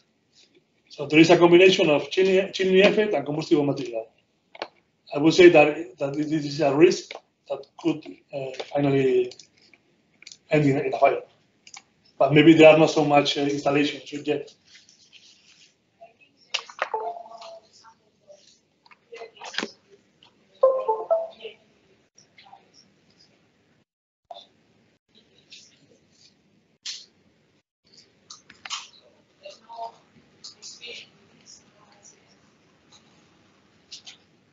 What I can say is that we have tested in laboratory BIPV systems and they burn. So what can I say? Maybe they are not real. Not sure. But I believe that maybe the problem is the deployment in the market. It's not that BIPV is, because in this study I didn't take part in this study, but someone says that there was like 10 times higher risk in BIPV. So I guess that they have some information that because up to now what I really know is that these fires in let's say industrial roofs, like typical Amazon or this kind of storage facilities. In Japan, we had many fire cases in the roof-style integrated PV. These accidents were due to the combination of defective PV panels and the insufficient installer. I agree with you that, and that's why I repeat again and again that the fire scenario is very important to understand, because when we talk about these tests, we are putting like an external fire source. We are not talking about the internal fire source. And this is something that should be also addressed, because there could be some products wrongly installed or failure of the components or whatever that will create a fire in the module itself.